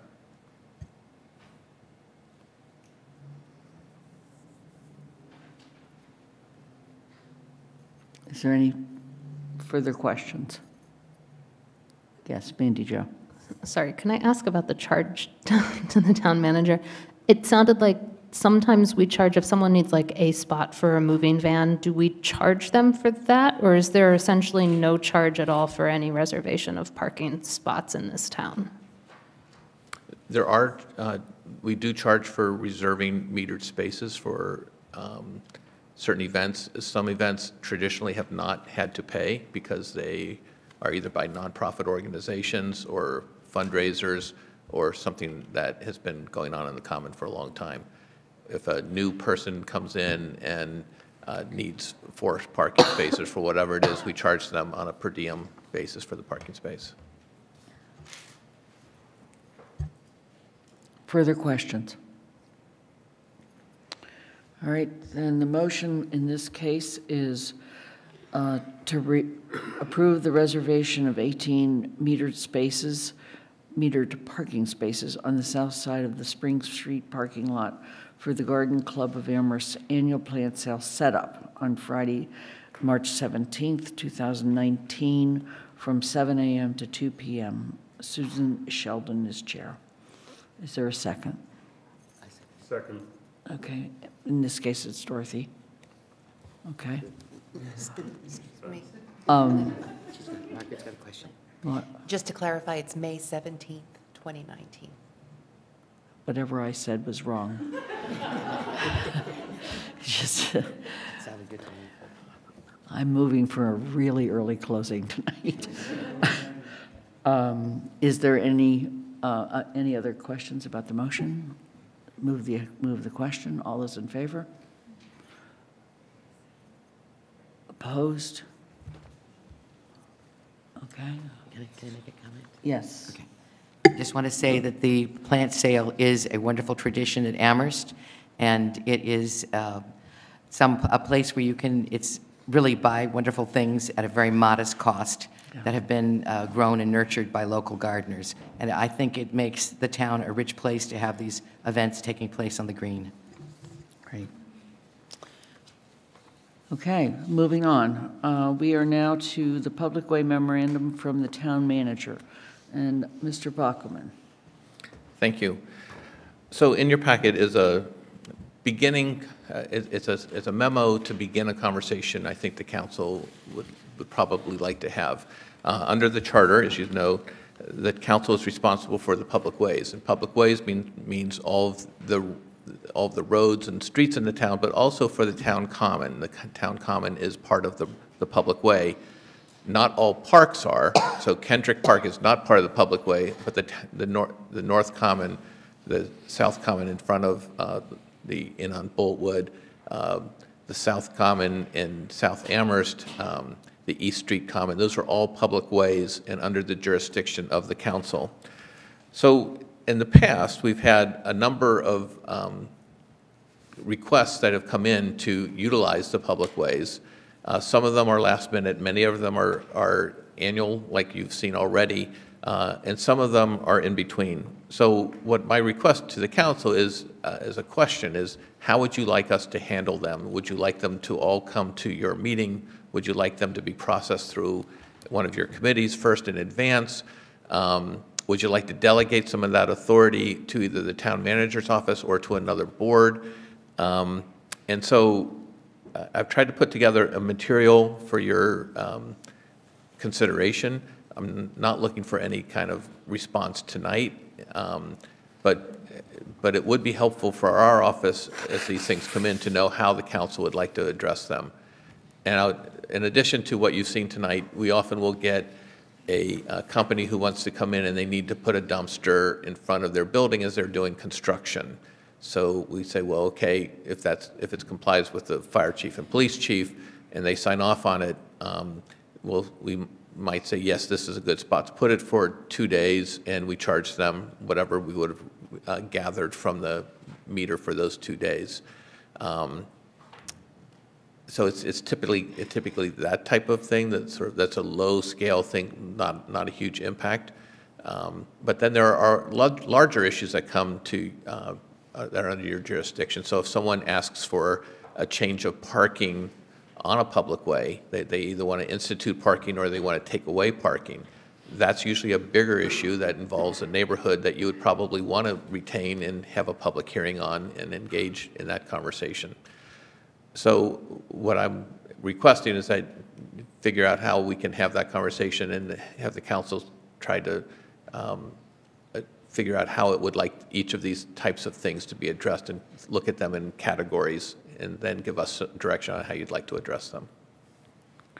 So I'd like to divide this into, first of all, are there some questions clarifying at this point about the memorandum? Yes, Alyssa. Yes, I have several comments on the memorandum based on my history of working on the public way. And one is that I appreciate the town manager's description of things like Kendrick Park, Sweetser Park, parks are under the town manager's jurisdiction. The common is actually considered part of the roadway, strangely enough, so it's the public way. And it's used to be under the select board's jurisdiction, is now under the town council's jurisdiction. But that's a funny thing because many years before I or Mr. Steinberg or any other recent select board members served, that got delegated to the town manager's office. So we have traditionally, since 2007 at least, since before 2007, we talked about as the keepers of the public way, which the council now is, the parking for the farmers for things around the common, but not for the actual use of the common. So for the Taste of Amherst, for example, you know there's always parking blocked off. So we would have that motion as keepers of the public way, but we as keepers of the public way, despite the fact that the common is the public way, we're not making the decisions on whether or not the Taste was going to be on the common. So looking at all this again is a perfectly reasonable idea. It seems like it also made sense to go ahead and delegate that because that was a DPW function, town manager function, police department, fire department, sanitary. I mean, it's all different kinds of town departments. But technically, it got delegated a long time ago, and I would argue that we should make a proactive decision as a town council, as keepers of the public way, that we are continuing to delegate that part of it. This is a whole nother level of delegation that's being asked for that we have not previously delegated. And again, much of that may make a ton of sense, but so there's several levels to this. One is, are we going to leave delegated something that was delegated long before any of us were doing this? And two, are we going to delegate some additional things? Associated with those delegations, one of the things that I'm concerned about is that, and I think it was just a matter of trying to lay out all the possible options here, is it talks about requests for short-term, and then permanent. There's like nothing here about what's long-term versus permanent, and so that would need to be teased out. Also, I cannot fathom a situation that was 14 days. So I have no idea why 14 days is in here as it means nothing to someone who was a keeper of the public way, let me put it that way to you. And so there are sometimes 4 days of parking associated with the Taste or 1 day of parking associated with the farmer's market every single week. There's never been 2 weeks of parking associated with an event. So that's not an arbiter that we've used. So it may be that the town manager in research with other places now knows of a 14-day thing, but I'm unaware of the select board ever doing a 14-day thing. And so don't be too wedded to some of the words, I guess is what I'm saying, as you're trying to sort this out if this ends up getting sent over. And finally, I guess I have obviously a bunch of questions about this, but I would hope that if this does get put over to governance, although I think an argument could be made that it's a rules issue at this temporary moment, but maybe we just leave a section in the rules that says where this goes, because honestly, we've not done policy yet, really, as this body exists, that whatever group is looking at this more before it comes back to the council includes talking to somebody who was an elected official who was dealing with the public way, and I don't think governance has anybody like that on it right now. And so just to do that reach out. I also don't have any reason to believe that Downtown Parking Working Group will continue to function in the way that it has in the past, and so depending on them to be at least the ones associated with downtown, and they've never made recommendations associated with downtown use of the public way in the short term. And so these are just pieces of context that I offer you that you may not be aware of associated with what's written here, but I do think it's great to, kind of take a look at the whole thing and figure out what to piece out so that everybody understands who does what. Okay. Thank you. Yes, Dorothy. I have a brief question about, does this include food trucks? We have food truck regulations that were looked at, but it could. Yeah, it's a public way, so of course it would be under you. Okay. Alyssa? So luckily, we don't have any but one food truck right now that actually functions. The complication with this was a huge issue for us when we were trying to make this work as keepers of the public way, because there are both questions about not blocking the sidewalk or the kind of food cart that's actually lunch truck, technically, that's on the street versus the kind that's on the sidewalk, and how many can you fit and what spots, and there are very specific spots in town where they are allowed, but the licensing of those used to belong to the select board as well as the public way. Now the licensing of those belongs to the licensing board. Right. So now there's two separate bodies that would be associated with that. So that's another little added quirk to all of this as to how that would work. Luckily, you're not struggling right now with 25 of them trying to come in, but it is, in fact, it's the license commissioners that decide whether or not they can be someplace, and they would obviously, that was all the same group of people deciding where they could be.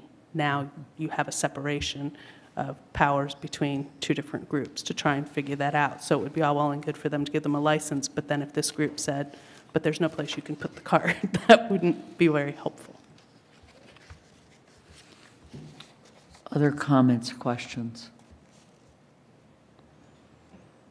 Yes, Mandy Jo. I'm focused on money tonight. So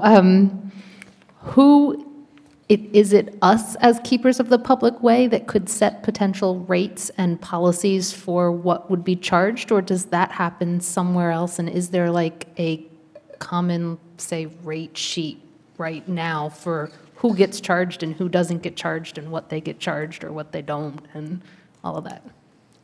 So we charge, except for these sort of traditional things that have come before the town previously. And I think the fee is $10 a day, which is, it depends whatever the meter generates, but it's low. I think the going rate is $10 a day for reserving a parking space. Who sets that? Is that supposed to be us, I guess is the question. Yeah, if it's a public way, it's up to you. Okay. Additional questions on this?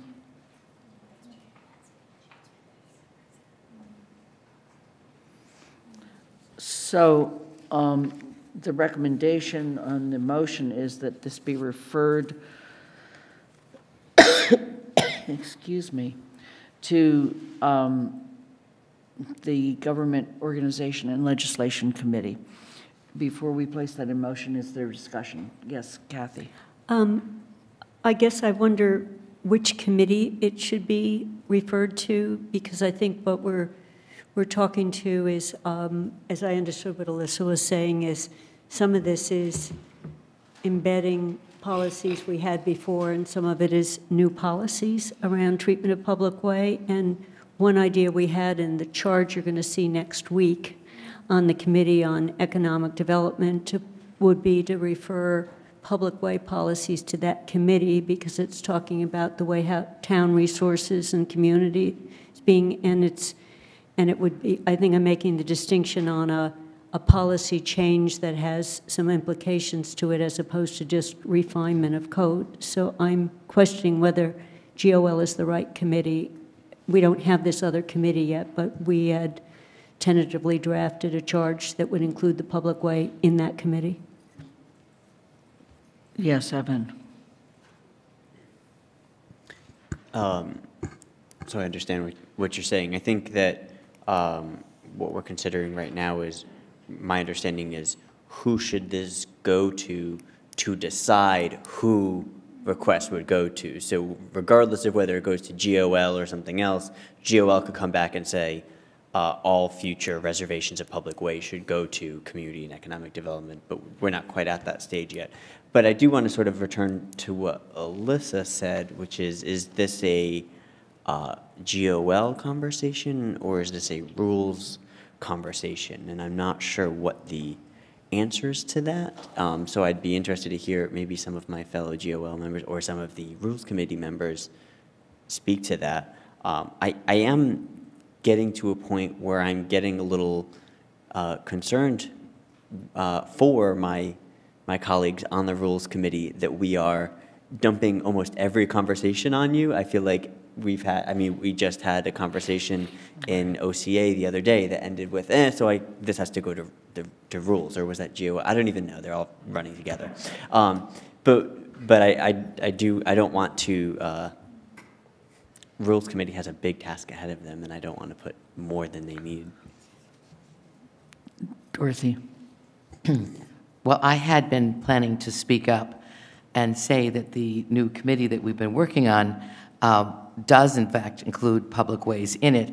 But after Alyssa spoke, I thought, you know, I would like to have a long conversation with our ad hoc committee and Alyssa, because it sounds like there are so many aspects to the things that have been brought up that are in your memo that involve town departments and that just go all over the place.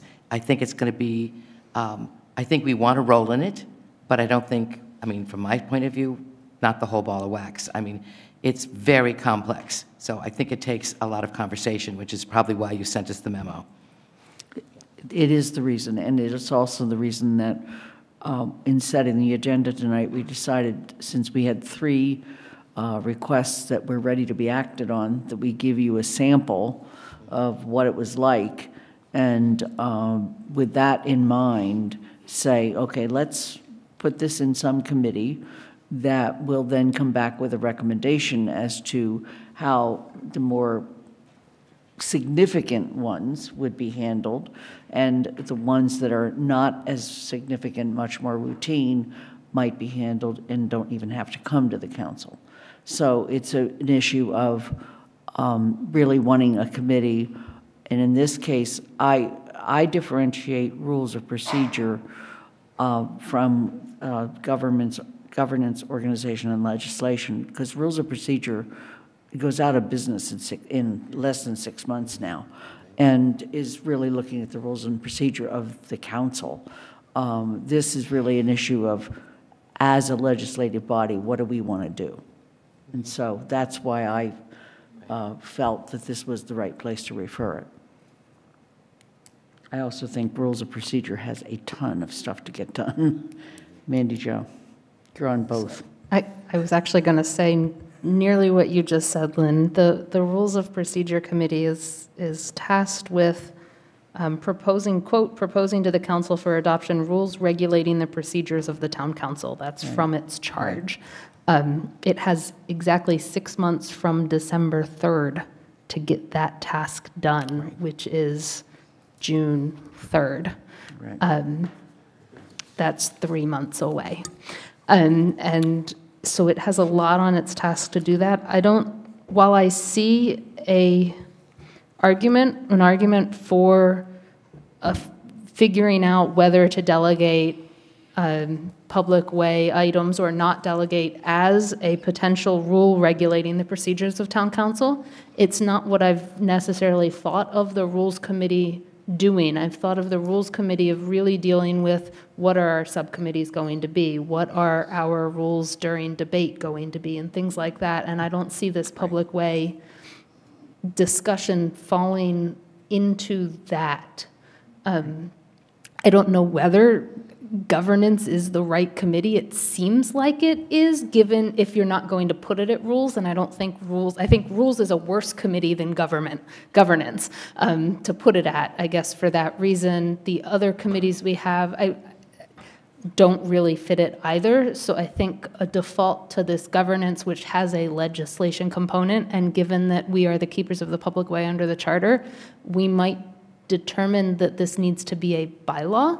If we ask for delegation and not just a motion, it might need to be part of a bylaw at some point, and if that's the case, then it falls more into the legislation portion of governance, and I know governance was not charged with doing substantive issues, but there really isn't a committee at this point charged with creating substantive issues that this council wants to look at. So I know it's an imperfect fit, but it to me seems more logical than rules at this time. Right. At some point, recognizing that there is still this other committee out there, and we actually are going to be talking about that on our agenda next 1 week from tonight. But the issue here is really how to divide it up, if you will, how to legislate it differently. It doesn't mean that eventually the committee that is yet to be named won't have a role. It just means this would define what that committee's role might be. Alyssa. So the way I see this flowing is that, and I think maybe Dorothy touched on this, is that eventually, once it's determined by whatever fashion which things we actually retain control over, then those things sound like they will in fact fit very well under this new committee. So once you know whether or not you're doing things like the garden club, then you'll know that that's yours and that will be your thing. In order to figure out which those things are, I think it's really important to remember that rules, of course, is not going away because then the rules are just done and we never have to think about them again. Rules exist because it's required by the charter. Governance, organization, and legislation is just a made-up thing that we decided to do. Rules will be all the work that rules is doing and that does or does not get done by the beginning of June is now, because we have governance, is going to get thrown over to governance. So there's a continuum there. So we're serving as that, rules is serving as that group right now, but governance, we had this conversation previously, a year from now, a lot of things would get sent to governance because rules wouldn't exist. So there would be no place to send it other than to governance. I was feeling pretty confident about sending it over to governance until I was reminded that they've not been charged with substantive issues, and this is a substantive issue. So that's where it gets complicated. So again, were this to come up a year from now, we might be in a different place. So I'm not sure there is a perfect solution and a less bad and a less good solution, but it may make sense given that this is rather of a piece all of its own, and it's a fairly complex issue, but it's also not so intertwined with some other things yet. Maybe it would make sense to go ahead and send it to governance because they don't have quite the workload that rules does at this moment in time. Right. And maybe that would be a more efficient way of them having more time to deal with this while rules is doing the rules things. Okay. Is there any further comment on this? All right, I'm going to try a motion, and the motion is to refer the Public Ways Memorandum from the town manager to the Government, Organization, and Legislation Committee. Do I have a second? George Ryan. Any further conversation? All those in favor? No. Okay. Opposed? Okay. Motion passes 12-1. Moving on, the appointment of non-resident non-voting residents to the Finance Committee. And let me just preface this by saying the following. As you recall, we adopted the charge for the Finance Committee, which included 4 non-voting residents. We are clearly into the financial season, and the active participation of residents on the committee would be welcome. The Finance Committee is a standing committee of the council, and council members of standing committees are appointed by the council president. However, as stated in the charter, section 5.5b, council rules shall address the appointment of such members, and that is particularly out of the section related to the Finance Committee. So therefore, the recommendation here is to refer this to the Rules of Procedure Committee to determine how non-voting residents would be appointed to the Finance Committee.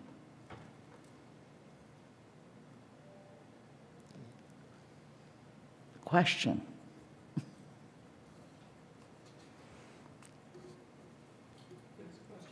I'm sorry, Kathy. It's more of a comment. Are there people waiting in the wings for these appointments? We have had applicants for the Finance Committee. I have seen none of those applications, but I understand we have a significant number. Okay, so I think, Alyssa, is our next meeting May 5th? Am I getting the right? You know, I'm just thinking that if you want to move it quickly, I think that's, do I have the right date for the next one?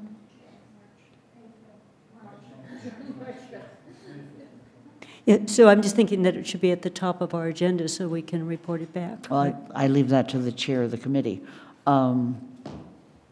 Are there other comments? I'm sorry, Mindy Jo. This is one of the things us charter commissioners didn't really notice is a odd little quirk of the charter. But I'm concerned with holding off on these appointments until not only can the Rules Committee come up with a procedure, but bring that then procedure back to this council to then go through that procedure to make a vote when the town manager's budget is due May 1. And that is 2 months away. And in theory, we might not then have resident appointments close to then, and we've got a lot of other stuff going on. So I'm concerned about that. That's not to say I don't think rules should look at this and come up with a procedure.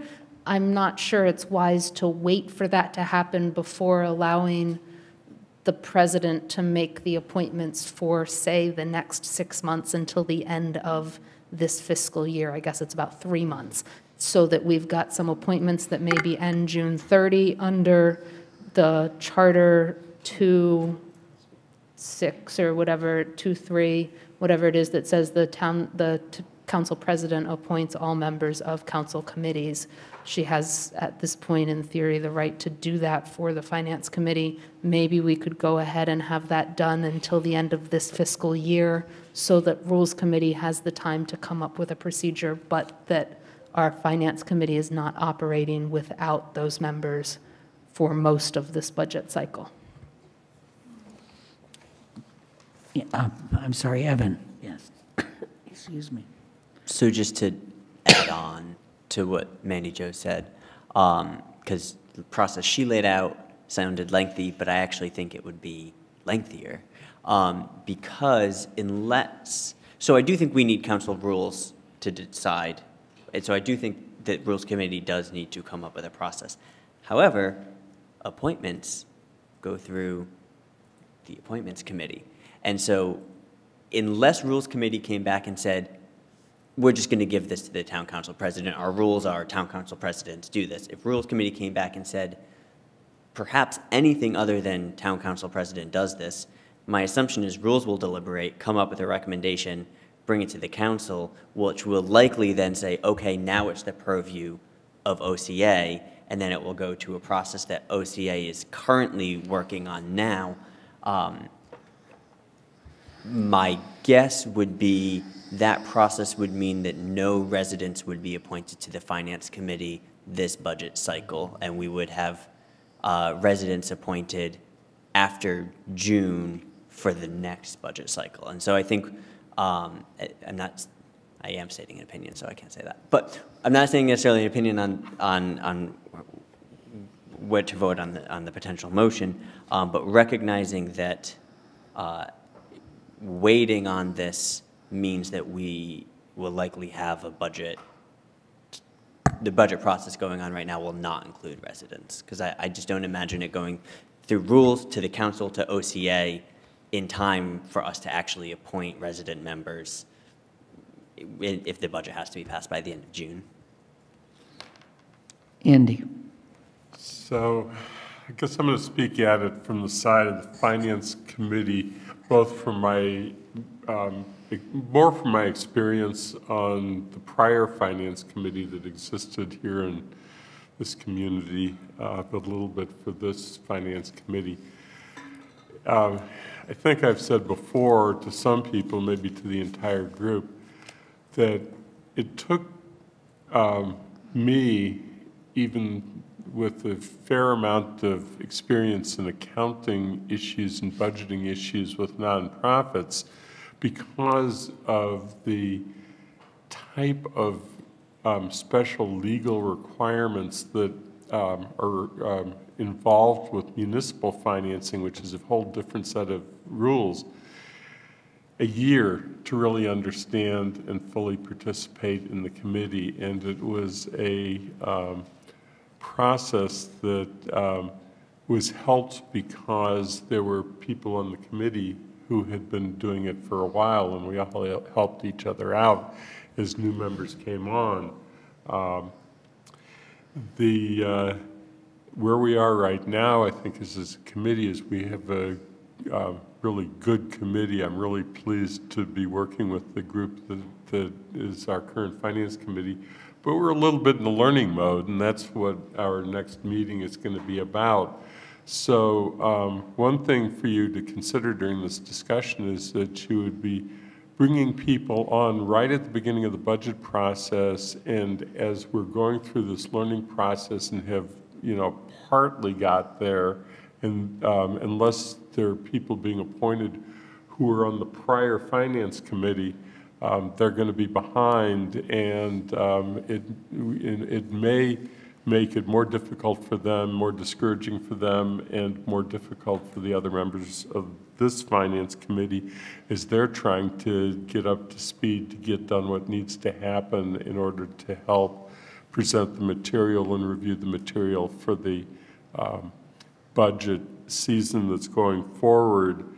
And the second piece, with the same preface, so I don't have to go through it all again, is that bringing somebody in for just this year and there not being continuing members isn't really an effective use of their time or anyone else's time. I really would encourage that we bring people on who are really going to be committed to working with for a period of time so that they can become fully educated and participating members of the committee and be there through multiple cycles so that it can actually gain some utility for doing what I think is intended. Sarah. So as chair of OCA, I would like to say I do think that these resident appointments are definitely town council appointments. So that's something like absolutely, if we want to start now and hand it to, rules and say, take a look at that, we could do that.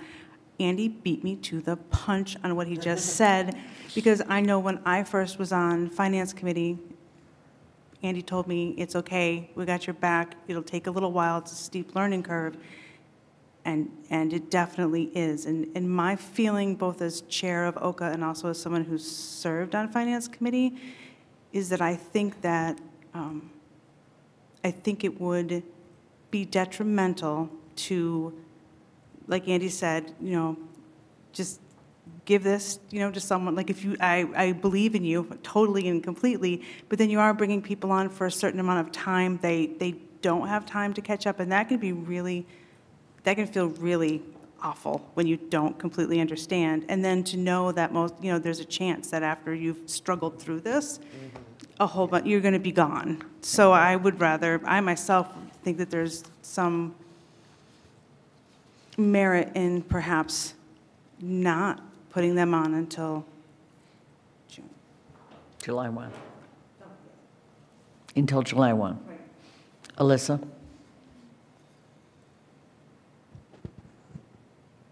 It will not surprise anyone who worked on the Charter Commission that there's some quirks in the charter that I think weren't quite what people intended.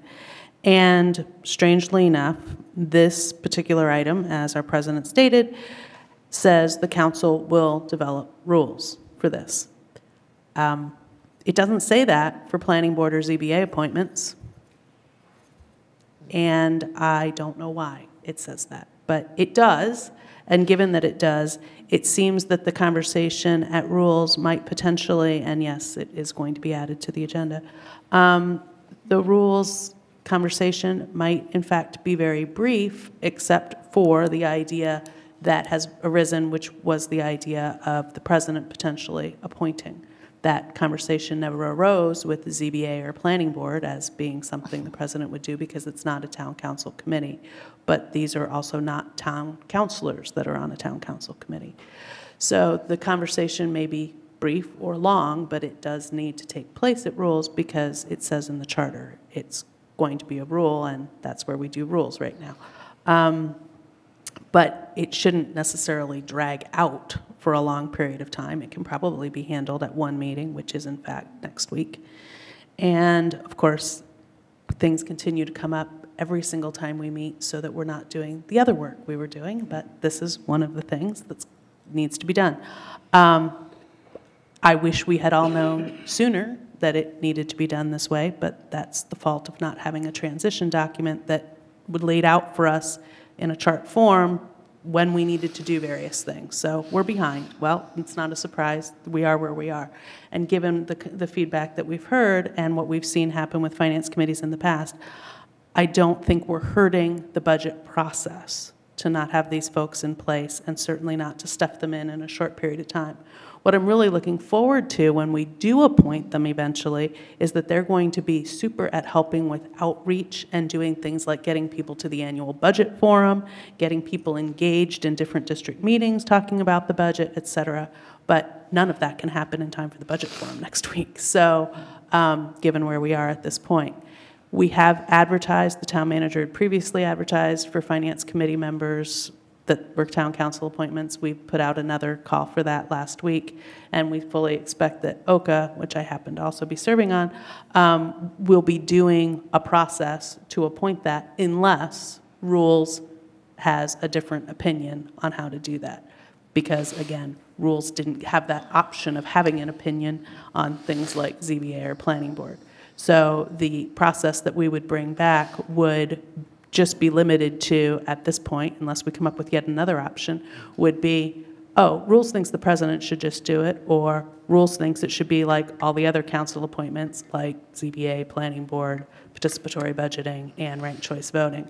That would be the extent of the process that was presented to town council, like those two sentences, unless some other new thing comes up. So this is not like a big presentation you need to deal with. Other comments? Shalini. There seems to be an assumption that the residents who are all new and don't have experience. I think it would be highly beneficial if we do have residents who have been involved in the finance committee, because right now we only have Andy, who I believe who has experience. So if we did have residents who had experience with the finance committee work before, I think it would be beneficial to all of us. Pat. To build on what Shalini is, you can hear me. Building on what Shalini is saying is, it feels to me like we could, or you could appoint former members of the finance committee who are residents to work through until the end of the budget period, and then knowing that we then may be appointing other people. But I think we're losing experience. That may be really important. Kathy? I was just going to try to build on, I think, the point what Andy was making. I think short-term appointments are not helpful if you're bringing it into a functioning committee, and we might, short-term experience, but you're still bringing them in. This isn't quite the same way finance has worked before, so we might want to consider whether some of these appointments might be 2-year appointments rather than 1-year appointments. I mean, I think we could decide for the residents that some commitment that they come on, they learn, and they stay. So I'm not saying that necessarily, but it's something that is, even though we're doing just 1 year for the council members, we might want to make the residents more continuous. It's a reason for having it be considered in rules and coming back with what might you want to do it, because we could set a different term on this group of people. So this is a tricky one, because I do not like to have a committee appointment predisposed by whether or not somebody was on a previous committee. So that piece of what you're saying, or various people have said, concerns me. So that, in other words, the only people eligible would be people that served on previous finance committees. That's not the way we advertised, and it doesn't seem like the way in which we should screen.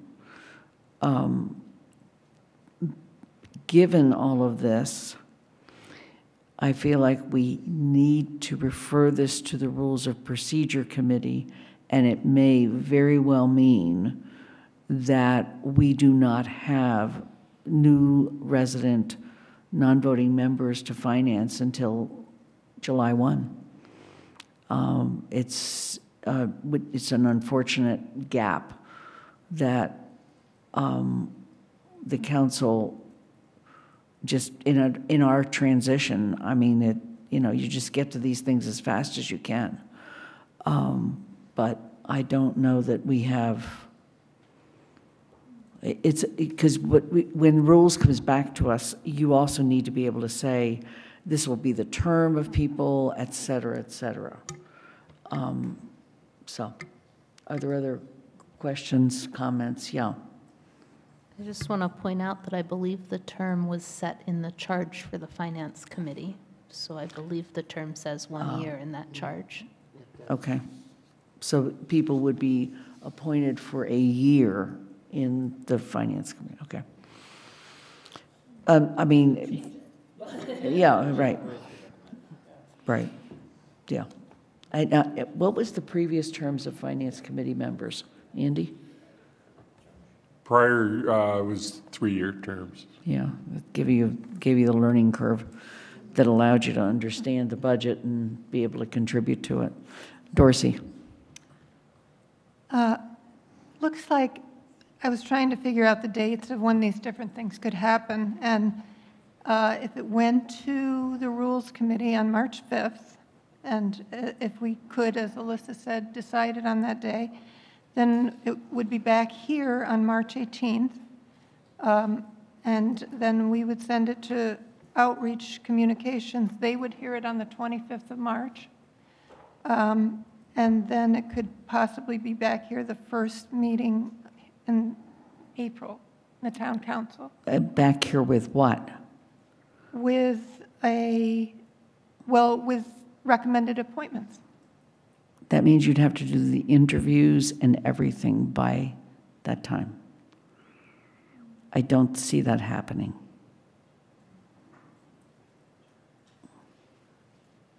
Sarah. I just want to say that we're still working very quickly and hard on our process, but we won't have a process that quickly, and I am loath to do something that's that we haven't really made solid just to do it quickly.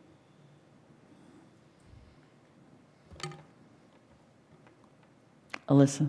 If I could just add, when she says work quickly and hard, obviously 5 of us will agree with that, but it's also because we have been meeting every week. We've had 6 meetings. We have 15 meetings coming up that we have scheduled already.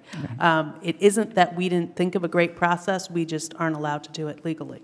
And that means that we're different than every other municipality in the Commonwealth who just does whatever they want and nobody notices. But since we asked the question, we've been told no. And so we are trying to figure out a process that meets all kinds of reasons, which we can talk about at great length at another time. But it isn't that we don't have plans. We have lots of plans. Unfortunately, they have been thwarted thus far. And so we are working on this very quickly, but whether or not we could in fact be ready for April it's possible, and it's also not something I think we're ready to commit to. Other comments from, I'm going to use the privilege of the president and recognize a comment from the audience.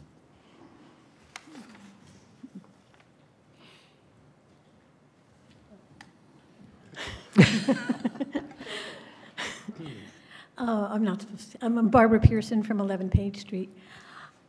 I just think that these are non-voting members, right?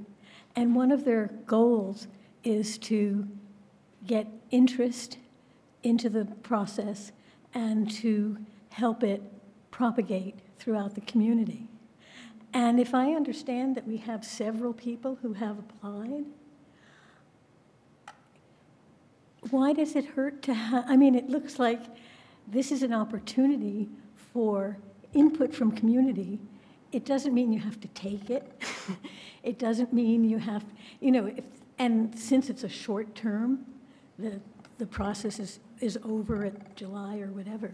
But I would urge the council to try and come up with a way to have these people be on some kind of special advisory committee that's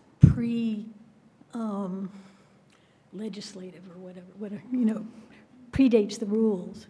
Just seems like you've asked them if they want to be on the finance committee. They've said yes, and they say, oh, sorry. Okay, thank you. So if there were some way of just incorporating their feedback, their input, without being obliged, they haven't been through the training. Anyway, thank you very much. Thank you. Let me just not respond per se, but say a couple things regarding budget and the budget season. We do have our forum on the 7th, and that's clearly a time for, in fact, pretty much exclusively public comment.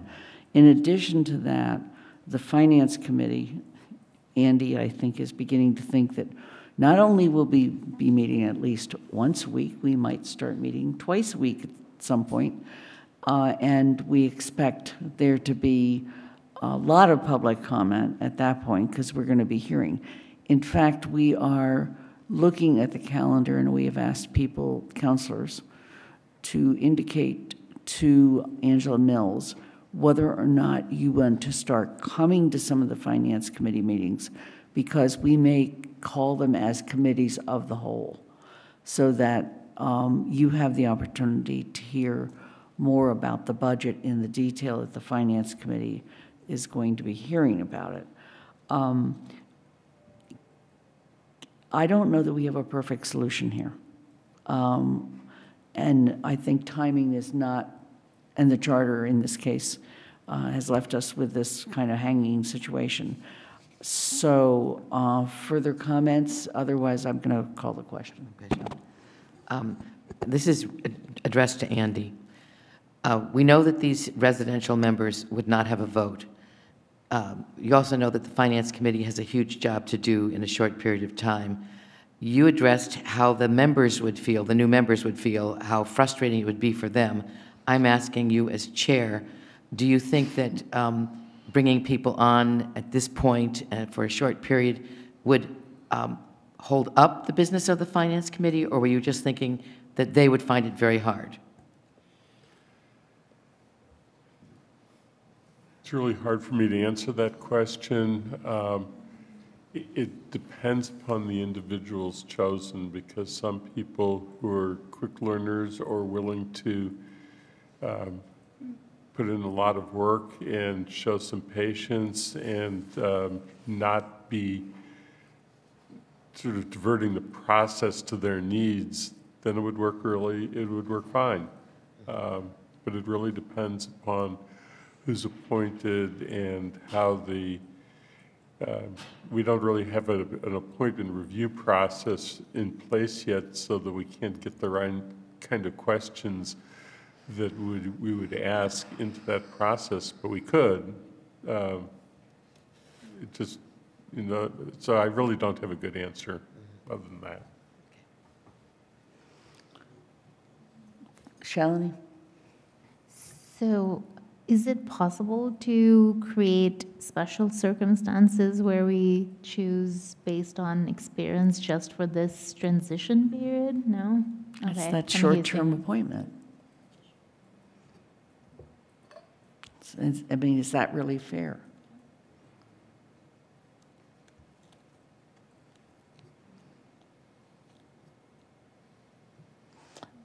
I'm going to call the question because I think that we need to send this to rules and have them wrestle with this in a more detailed way.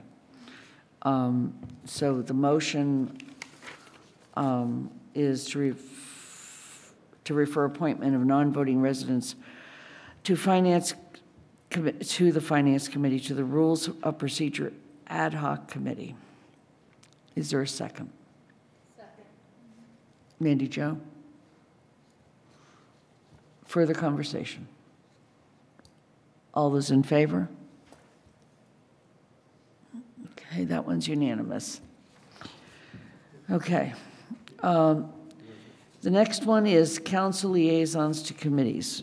Part of this is kind of continuing to try to move things along. Several councilors have been asking about liaisons to committees. And the charter does speak to this, but it's really left to the council.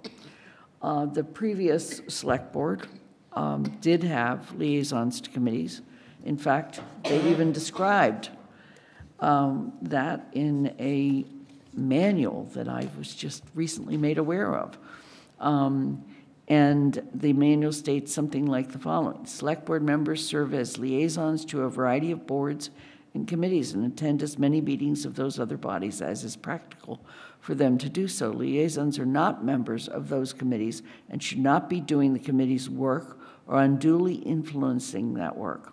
While the liaison role is relatively open-ended, the key point is for the, in this case, select board member to provide relevant information the committee might not otherwise have, such as details, in this case, about town meeting deadlines, reminders about open meeting law, budget process, etc. And similarly bring back key information regarding aspects of the committee's work of which the select board should be aware. So again, this is something that council members have asked, and I would like to have the council discuss this and then suggest a referral to the Rules of Procedure Ad Hoc Committee. The floor is open for discussion. Alyssa. So this is also being added to the list of topics for rules for next time, and if it had not been something that various counselors had brought to the president's attention, it would have ended up in the rules eventually, but would not be getting attention next week. But because people have been asking about it, I said, certainly we will add that to our list of topics. It is an entirely appropriate thing for rules to be covering, just as the select board appointed committee handbook currently governs the behavior of many multiple member bodies in town. The liaison work that is addressed in there on page 14, which I thought we were going to have a copy of in our packet, but we'll get you one for our report. And that was worked on very carefully, and Rules needs to look at it again as to the role of the liaison, because we have had members in the past of bodies who wanted to be liaisons who believed they were the sixth or seventh member of a committee. And that is absolutely, as our president read out, not what the intention was. And so if that's the intention of this council, then that would need to be codified in a different way than it has been done in the past. Are there other comments? I'm sorry, Mandy Jo. I think I would just say we should really think closely as to maybe which committees we potentially want liaisons to when we're looking at our standing committees and our workload as counselors. This goes back to what Alyssa was saying in terms of, you know, what is the role of a liaison? I think we should also consider, do we need or want them for all or only a small portion of the 70-some committees this town has? Is it something like that? 60 or 70? You know, because that would be a lot of non-voting liaison roles for each council member, or should we consider maybe a select few of those committees to have liaisons for? This is one of the reasons it needs to go to the rules of procedure. Yes, Pat.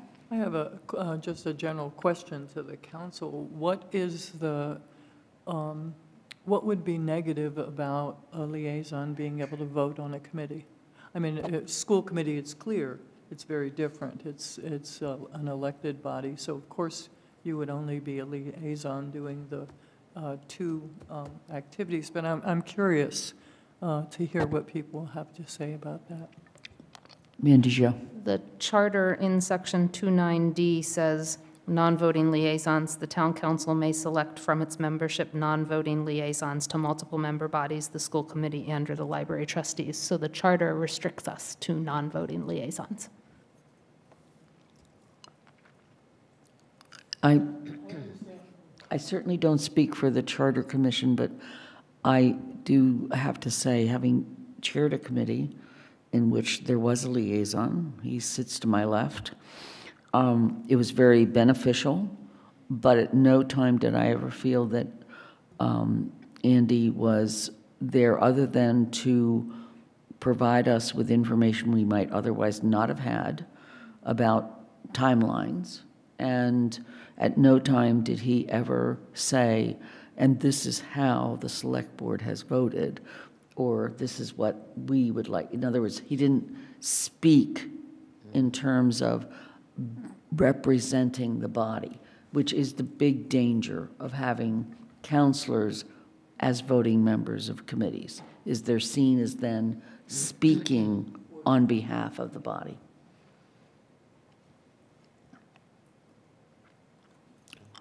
And I guess, brief comment. I liked the sentence that said, would not do the work of the committee. And if you don't do the work of the committee, you shouldn't vote. I think we are going to have plenty of work. Any further discussion on this? Okay, then I'm going to move the following: to refer council liaisons to committees to the Rules and Procedure Ad Hoc Committee. Is there a second? Councilor Schwartz. Any further comment? All those in favor? That's unanimous. So, the other day, we're sitting in the office, we're setting the agenda, and the issue of the annual town audit comes up, and I go, oh yeah, that's right. We do get one of those, don't we? And of course, we pulled out the charter, and of course, at some point, we need to address the audit. So this evening, before you is a proposal to create an audit committee. In this case, trying to keep things a little simpler, to have that audit committee be a member of three people from the town council. And it would just, the goal is really two, One is to review the audit with the auditors.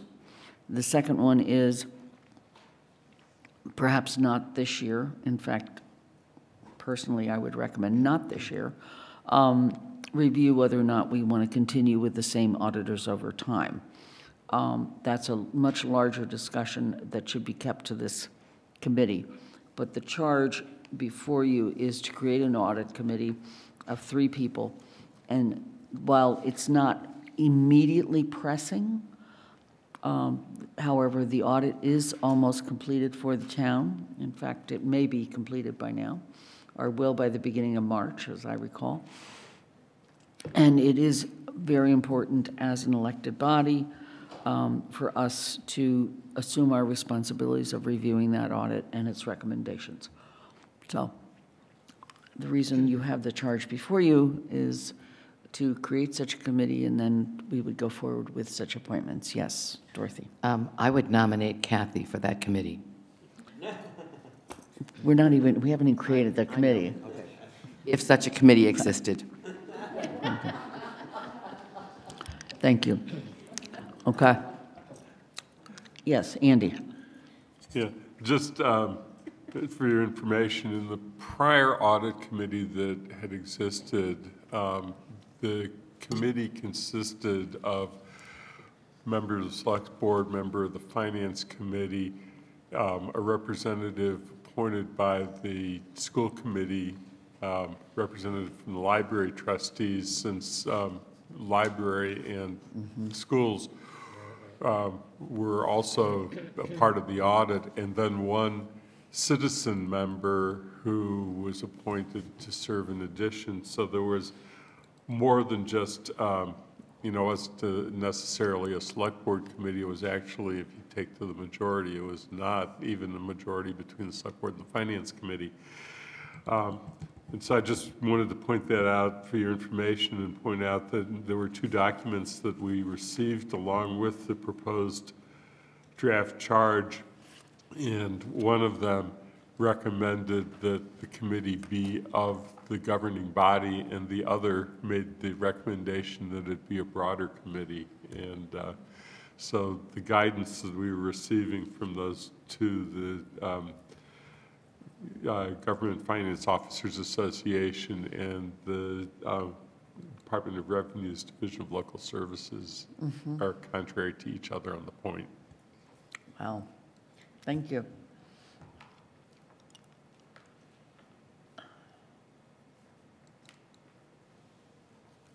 Comment, question?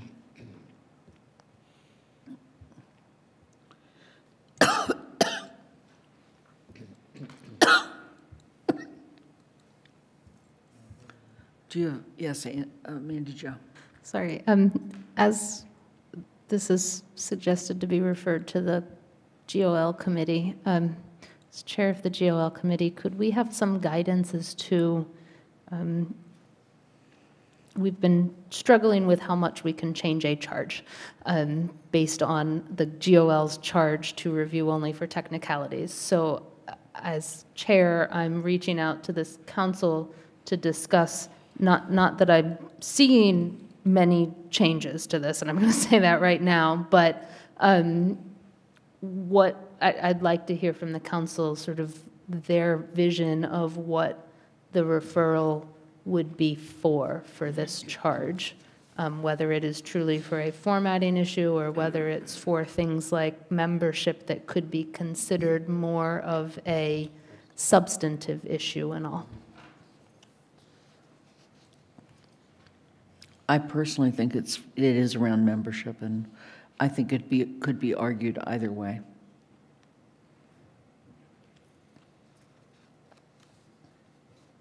In other words, a membership more like the previous audit committee, where it represented, because the audit is comprehensive. It includes the library, it includes the schools, it includes the town. So it's not as if, and even though we pass a budget for all of that, nevertheless, we do heavily rely on the schools and the library for the knowledge of their budget. Yes. Can I make a motion? Please. Okay. I move that we have an audit committee which will include a member of the town council, a member of the finance committee, a representative from the school committee, a representative from the library trustees, and a citizen representative. So that is an amendment to the charge. Okay?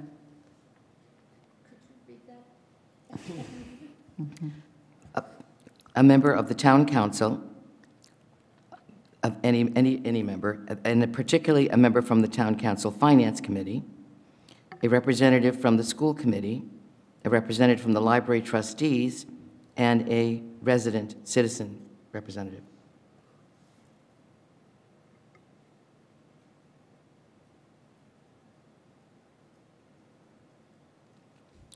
Is there a second?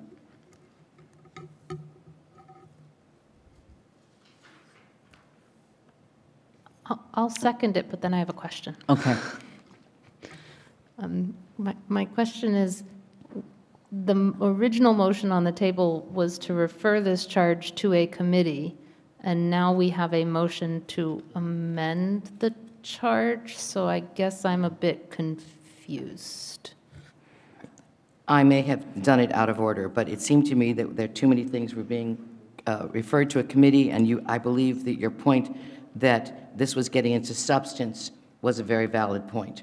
So that I thought it was better, and perhaps I should have waited till we got through that first motion, that we, in fact, formed a committee. We set the members here and then referred it to the committee for whatever formatting and final touches and consistency was needed.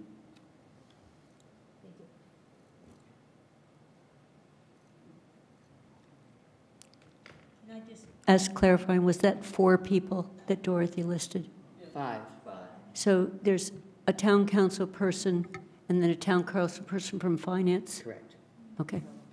I just didn't know whether there was one town council person or two. Two town council, and the total number of 5.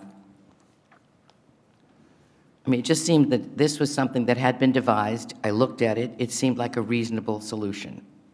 And I think we have to start moving forward a little bit faster. Okay, so we have a motion before us to, we actually never put the other motion in. Okay, we have never put the other one in motion yet. So we're looking at a charge. We have a motion to amend the charge that's before us.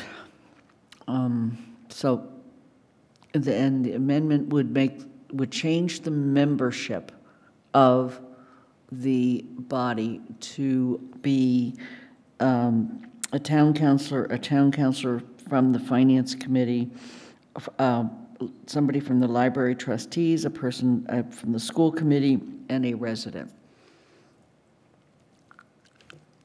And I'm assuming that the other bodies, meaning the school committee and the library, would appoint their own person. Correct. And the resident would be appointed by? Outreach. They don't make appointments. Town council makes appointments. Right. Okay, so in other words, it would not be made by the town manager. Yes. So would we be changing whether this is a standing committee of the council then? We would. So it would now be a committee of the town that then brings in that the town manager does the appointments technically? And thus we begin the confusion. Yes, Alyssa. So when GOL has time to finish the charge situation, we will stop calling things standing. That's what the problem is here. We're calling this standing. What we need to know is what was the intention. Was it intended to be a standing committee of the town council, which in other worlds everyone calls subcommittees, but for whatever reason we don't? Or was it meant to be like the energy committee, where the town manager is doing it? And so if that's true, then I think the standing just refers to the fact that it's not something that's a working group that's doing one task and then disbanded. It's an ongoing thing.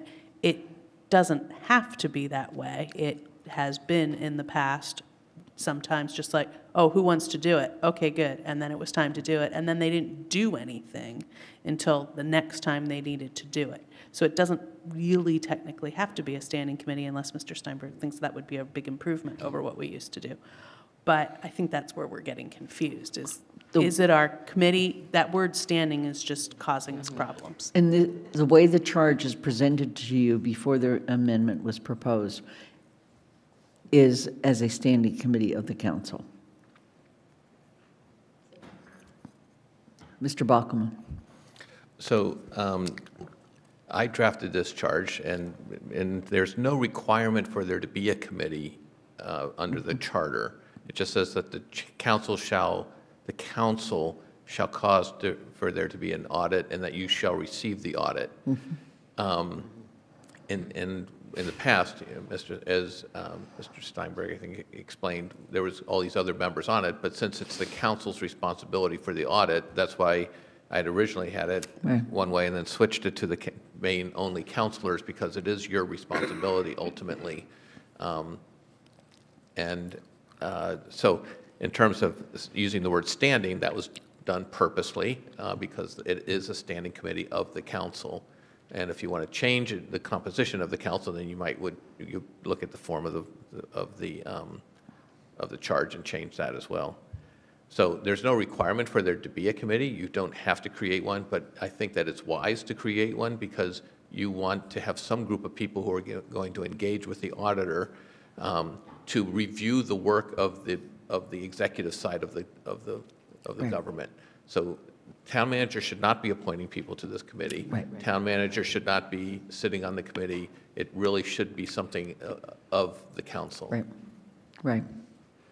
And I mean, let me just add, because I've not only served on audit committees, but chaired audit committees. Sometimes audit committees are completely divorced from finance committees by recommendation of auditing, and other times they are actually part of finance committees. And I've served in both capacities. So just to further confuse things. Mandy Jo. So I wanted to address Alyssa's point of the charge. The GOL committee has come up with a preliminary draft charge. That line will eventually read either standing or ad hoc or something, dash committee of the town or committee of the council to make it clear. We would take care of that at a referral to GOL if this charge comes to GOL as a technical matter. That draft charge template is set to be voted on this Wednesday morning, and once it is, it will fully be distributed to the entire town council. It has already been distributed to the clerk and the town manager and the committee that was dealing with the economic development draft charge, so they could work with it pending changes. And then to comment on the committee of the council, I think it could remain a committee of the council. I was just questioning whether it was intended that way. If it is, then the charter provides for the president appointing all the members. You might be able to say, upon recommendation by the school committee or something of the school committee members or things like that. But that the formal appointment would fall through the town council president per the charter.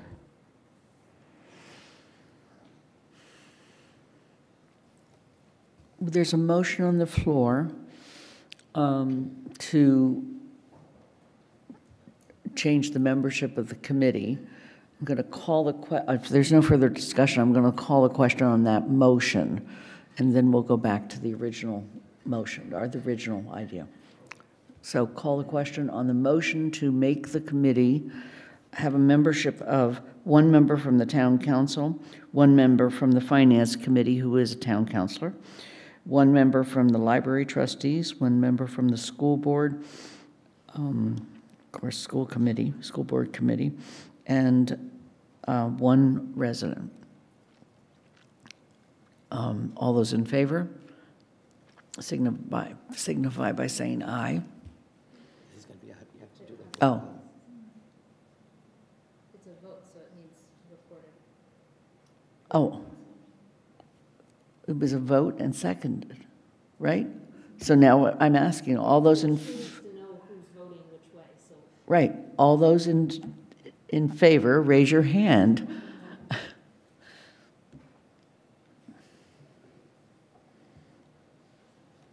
Opposed?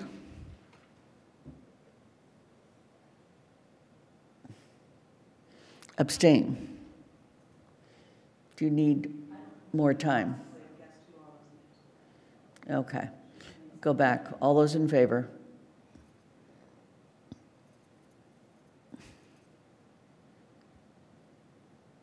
Opposed?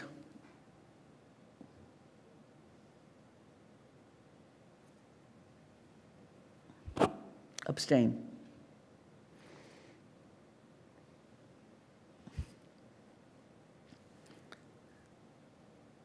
Steve, Dorsey.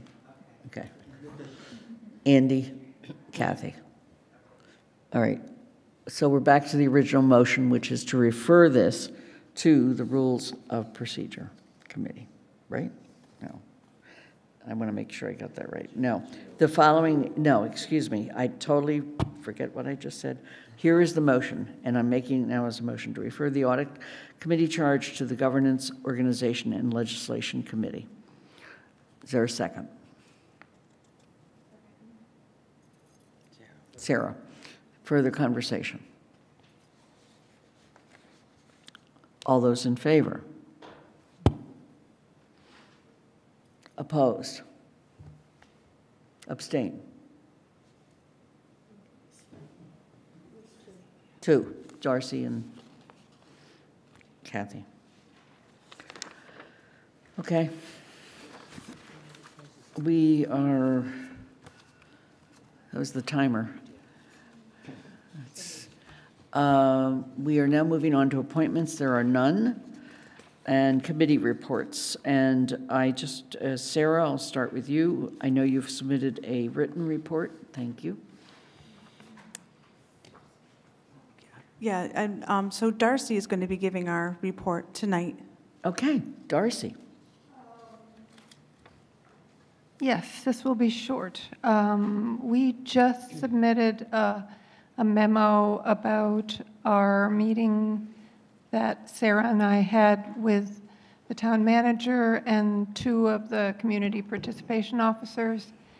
And the reason for the memo was just to give guidance to counselors about just giving them information about the community participation officers and their availability to assist us with our district meetings and other information about their availability, et cetera.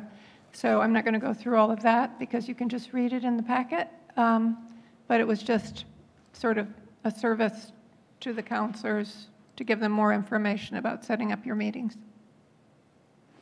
Okay. Questions at this time of that committee? Andy, do you have an oral report from Finance? Yes, I will be brief. When the Finance Committee last met, our major time was spent hearing Mr. Mangano's presentation, and because we were aware that it would be presented again tonight to the full council, we decided that a written report was really not going to be particularly helpful because we thought that Mr. Mangano would speak for himself. The committee is meeting tomorrow, and I think that and it's at 2 o'clock in this room, and a major portion of the work will be to really delve into the question of the committee's goals and work plan for the remainder of this year, and to explore questions on budget information materials that would be helpful for the committee to complete its work. So we will be back to you with a written report probably at the next meeting explaining what our proposed process is and how it will fit into the council schedule as a whole. And as an example of that, I will explain something that goes into Saturday's meeting, the Four Towns meeting. The charter does provide that if there is good legal reason to do so, this isn't the exact word, that we can, as a council, take up a portion of the budget at a different time. And we will be discussing whether to take up the regional schools at a time that coincides with the other three towns having their annual town meetings in which they will adopt the budget, in part because the rules, the state law that governs regional schools provides that once it has been adopted by three towns, then the fourth town is bound to it. So we would be committed forevermore to the budgets adopted by the other three towns if we don't take that action ourselves to participate in the process at the same time that the other towns are doing so. So that will be part of the discussion that we will be having tomorrow and incorporating into our report at the next meeting. And we will also probably continue the discussion that Mr. Mangano started tonight and continue to be working on that so that we can make sure that the information that we as a council need for making our decision on April 1st is available to us. Thank you. Questions? Mandy Jo, Governance, Organization, Legislation Committee. So we're still working on the template, as I said. We hope to have something finalized this week. We are also working on guidelines for how the Governance Committee will review items for clarity, consistency, and actionability. That we're working on creating a document for that. We've discussed the guidelines, and we'll be discussing the document that we can then pass out and circulate to people, not just the council, but others, so that they know, have some idea of what our review will be like. As the report said, the GOL committee took a vote and voted to not recommend referring the Resident Advisory Committee charge back to this council, that it took a vote to say that charge does not belong in front of the council, so it is not going to be referred back out to the council from our committee. It was sent straight back to the town manager for him to format his charge under the temporary preliminary charge template for establishing of the council, of the commission. And the reasoning is in that memo. So that's it right now. Questions? Yes, Kathy. Yeah, in reading the report, it looks like you're considering going to every one of the committees that exists beyond the council committee and asking them to reformat their. Will that come to us as a recommendation? Because I've gone and looked at them and I realize that they're all over the place in terms of the way they write it, but I find all of them clear, and it would be a lot of work to format them into a specific, and they might end up rewriting. So I'm just wondering, is that going to, you're going to look at that, and then is it going to come as a recommendation to us?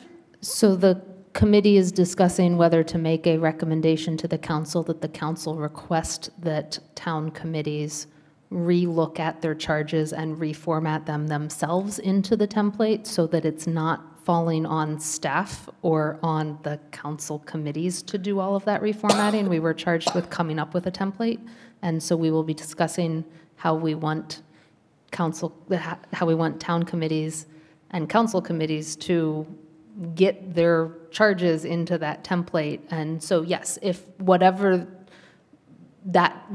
that discussion resolves itself, or wherever that discussion leads, the implication at this point is that it would be a referral back to this body to make, that it would be a recommendation from the GOL to this body, to then this body act on whether that is something that we want committees to do or not. And is this all committees, all 90 of them, or just the standing committees and the ones that we've done? We haven't actually had the discussion yet, so I can't speak as to how broad or not that recommendation may or may not be. Thank you. Any further questions? Yes, Darcy. I would just like to add to what Kathy said, that that it's a concern to me that that the committees would be asked to do this reformatting. That's number one. Just because I feel like we are doing a lot of work, and I feel there's a definite weariness factor at about this time. And not only would all of the committees be required to do this additional work, but then all of it would come back to us. And this would take up our council time to be just looking at whether or not we approve a template from all of these different committees. It seems like, I guess I feel like we need to be thinking about what types of things are truly necessary for us to do, and try to eliminate as much as possible the make work and the types of things that aren't necessarily going to help in fulfilling our mandate as a council. The other thing I was concerned about is the fact that the Resident Advisory Committee charge was sent to the town manager. That feels to me like a substantive decision on the part of that committee, and something that should have come to the council as a recommendation, rather than the committee making a substantive decision like that on its own. Because it seems like a big decision to me, a substantive decision.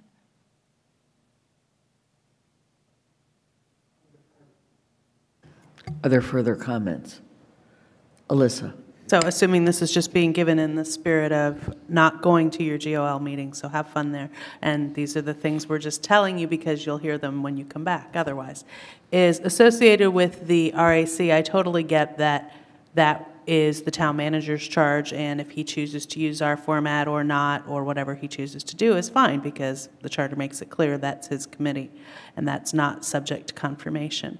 At the same time, OCA is very concerned about what the role of the Resident Advisory Commission is, because it makes a big difference as to what we feel like the process is for appointments. And so if that committee is actually evaluating applicants, which is what it says in the charter, that's a whole different situation than if they're just doing outreach. And so it's true that we don't control what the charge says, but if the committee that's going to be bringing appointments back to the town council doesn't know who else has been involved in the appointment process, then we're not giving you adequate information, because we don't have adequate information to work from. So if they didn't exist, that would be one kind of process. But they exist, assuming they exist, whatever role they play, if it actually follows what it says in the charter, which I don't believe it can based on open meeting law, but if it did or if it doesn't, we at Outreach, Communications, and Appointments need to know what it is in order to explain how we brought you appointments to act on, because that's part of the process. So I get that GL's like, hey, it's not our charge, it's his charge, but we need to figure out some way of making that connection back to the appointments process so that we have that situation. And then separately, completely separately on charges, I don't think we have a thing to say to the 40-odd committees that are multiple member bodies about what their charges should look like. I think that in terms of that, we have no say on what their charge documents look like. And so I think it would be a great idea if governance said, we think this looks good. We like this new thing. We feel like we've addressed a bunch of stuff because we wrestled with all these issues when we were trying to figure out what to call things. And so we think this looks like a pretty good format. Would you like to use it? What do you think of it? Because, you know, actually, they've all been doing work of committees. We haven't been, they have been.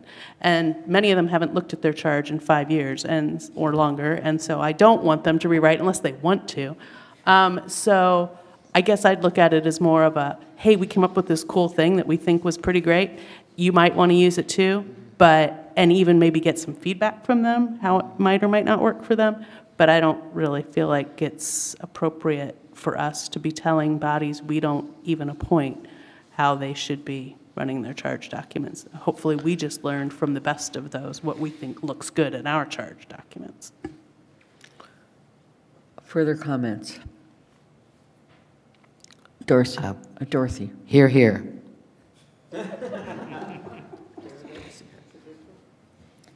Are there any further comments? I feel like, first of all, the format for charges has not been brought forward, so we're not in any position to have a further conversation about that. However, the committee has referred back to the town manager, the resident advisory committee, but there does seem to be some ongoing question as to its role and its relationship to the Outreach Communications and Appointments Committee. So I'd be interested in hearing counselors' thoughts on that, and Mr. Bockelman's. Sarah. So, as Alyssa stated, I think as far as for outreach and communications and appointments, I just think if the town manager has an idea, you know, this is his committee, if he has an idea of how what he thinks the role is, and it would help us to then know what our role is. Paul? Thank you. So I have had that conversation with certain counselors.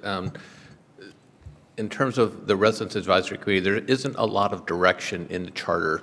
It's basically a one-sentence thing.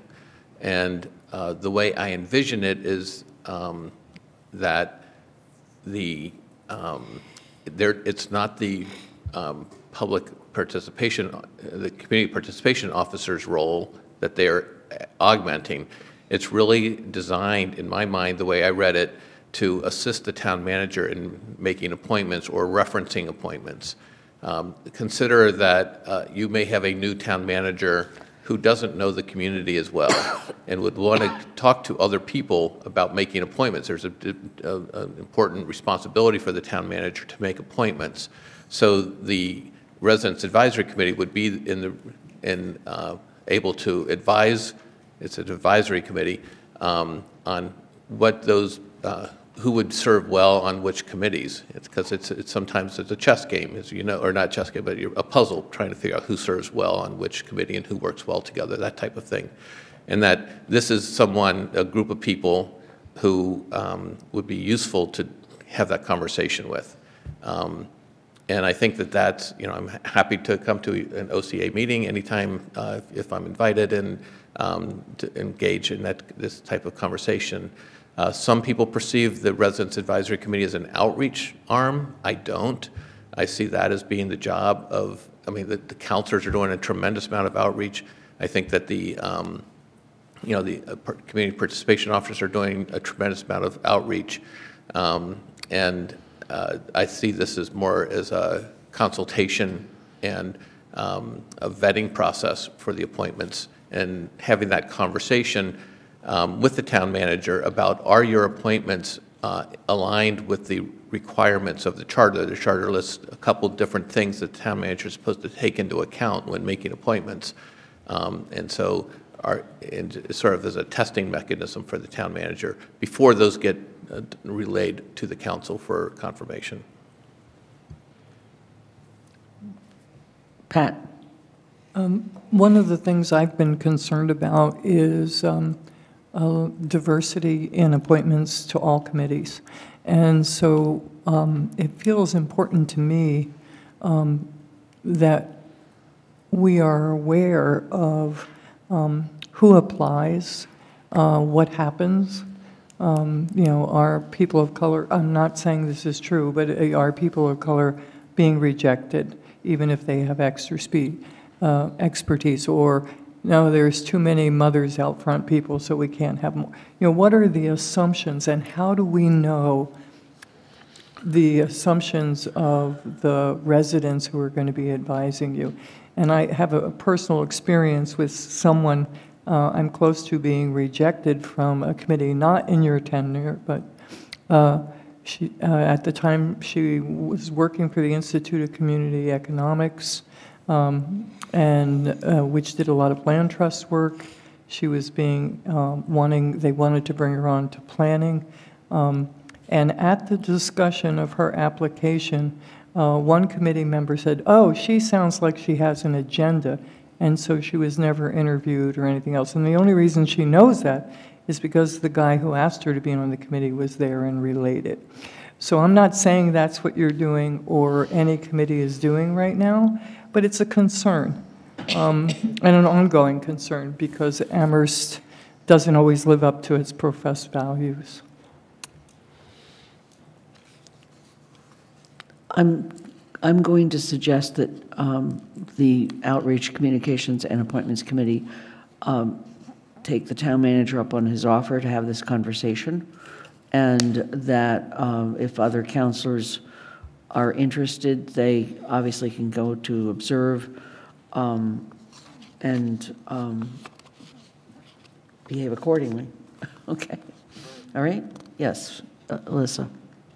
And to further entice you to consider looking at our meetings, let's understand that we have, at this point, as much as we've been working especially hard on process that you heard already that I was frustrated by, because we're not going to get to do what we want associated with Planning Board and ZBA.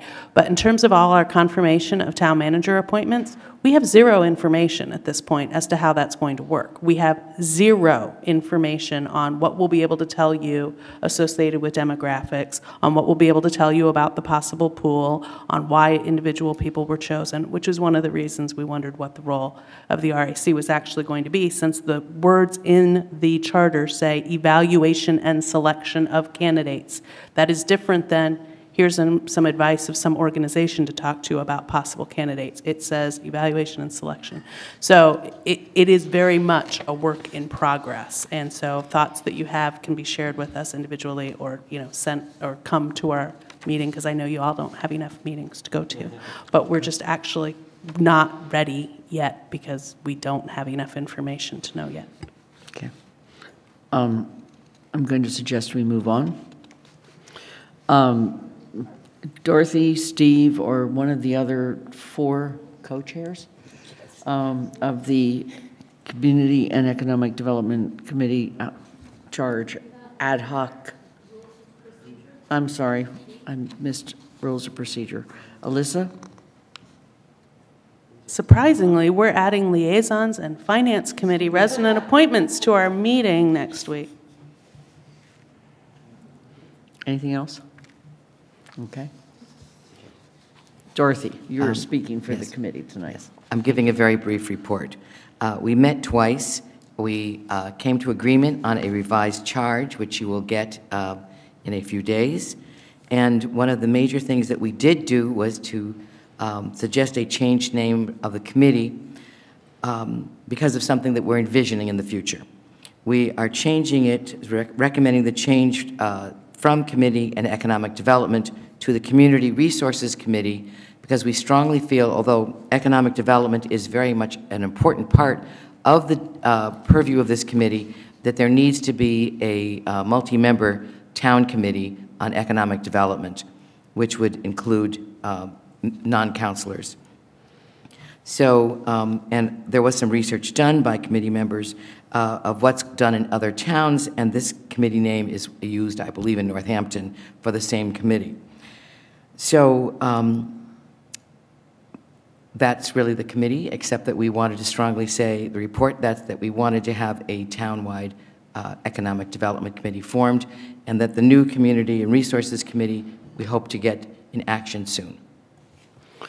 And that's actually scheduled for the March 4th meeting for that charge. The Bylaw Review Committee has no report at this time. I'm sorry, questions? You'll have to just excuse me. I'm kind of like, a little foggy tonight. So I'm trying to envision this. This committee, the ad hoc committee, is just putting forth a charge for the council committee, but it will be accompanied by a recommendation that someone, but not this committee, also draft a charge for a new committee of the town that will be an economic development committee. Is that what I'm hearing? It sounds, okay. So we can expect that there'll be yet another committee, another ad hoc committee formed to form another committee in the near future? Yes, but it would not be formed by this committee. Mandy Jo? So my question was on a similar but slightly different line, although Evan brings up a different point, which is, would such a drafting fall under GOL or not? This is one of the things that GOL is struggling with in some of its conversations as to what our charge actually is. So it'd be good to hear from the council about things like that. But my next question was, is this charge, since we were given other charges to review, including one tonight, does this charge come to GOL before it comes back to the council? And if so, will we have it in time for this Wednesday's meeting at 10:30 so that maybe it could be acted on by on the 4th? Ask Kathy? When it's submitted to the council, we put it in the format that you gave us. We followed it exactly, even with a footnote filled out on it. So I think we changed it enough from the last charge that people saw. It would be good for people to first look at the content and then refer it, to say, do you like, because we were asked both what's the scope and what exactly will it do were the two big questions. So the rest of it could then go. I just think you're going to want to look at what we wrote up as a group and say, you kind of like it, or something else. Your meeting on Wednesday morning? Yes. We also have a scheduled meeting for Wednesday, March 6th. So we could discuss this charge on March 4th, take a vote on March 4th to refer it, and GOL can just go ahead and put it on our agenda for March 6th. Okay. All right. So GOL has a entire year-long schedule of meetings now that was actually, I believe, attached to the report that is in our packet. Okay. So we will proceed with discussing particularly the substance of the charge and any other issues around the charge on our next meeting. And then if it needs to be referred to GOL, it will be, but it may not need to be. Yes, Alyssa. So just to follow up on how that was kind of a two-part issue is, so the charge for the actual committee that we've been discussing various iterations of, that's coming back to the council on Monday and then might very well be referred and could already be added to the list of topics for GOL for the 6th. But their other recommendation that's going to be accompanying that, would that then be a secondary referral?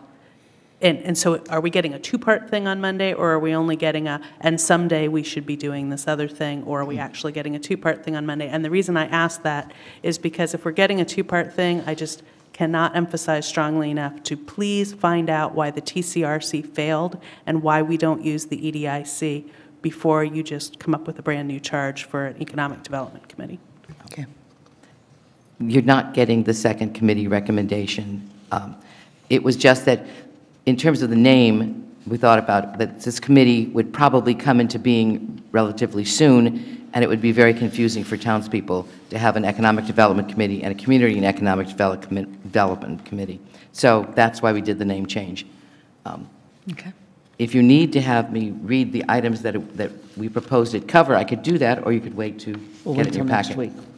Okay. All right. Anything else on that ad hoc committee? All right, bylaw review, there's no report at this time. Pat? We could tell you quickly, we've had our first meeting and we reviewed the work of the previous committee and what their guidelines were. We set up a meeting schedule and we're ready to begin work soon, this Friday, I believe. Great. And your chair is Bob Ritchie? Not been decided yet? Yeah, we're going to be Alyssa? collaborative. Huh? Yeah, it hasn't been decided yet, and Pat, I don't want you to see this as a correction, but when we say meeting schedule, it's not like GOL's meeting schedule. We were able to find 2 times to meet, like out of forever, because this is starting to get tough. This is starting to get tough in terms of all the commitments we all Yes, have. thank So you. I'm impressed that you came up with a year-long schedule. Okay.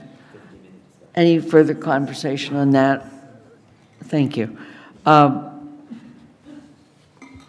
We have approval of minutes. I move to approve the February 6th, 2019 Station Road Bridge Funding Public Forum. Is there a second? Second.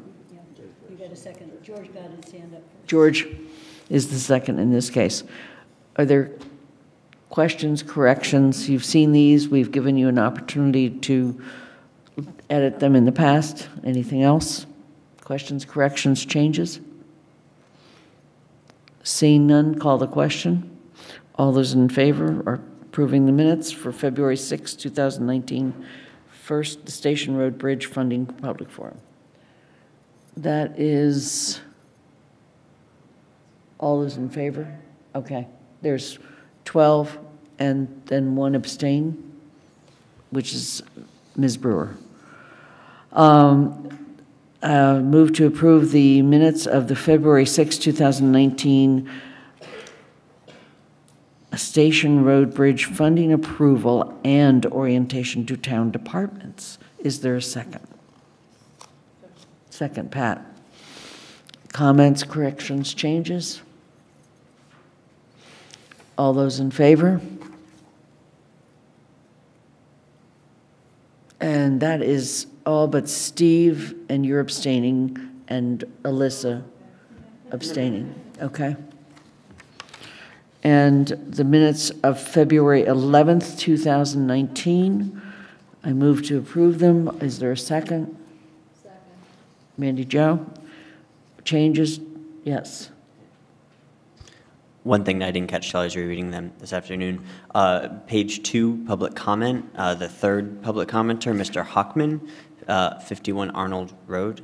If I could pose an amendment to add Pelham, because that address is in Pelham. That is correct. And I think it's important to note. And he did make that point when Yes. he introduced himself. So. Okay. Consider that a friendly amendment. Is there any other changes, corrections? Okay. All those in favor? Opposed? Huh? You weren't here? Oh, abstain. Okay. 2, Darcy and Elizabeth abstained. Okay.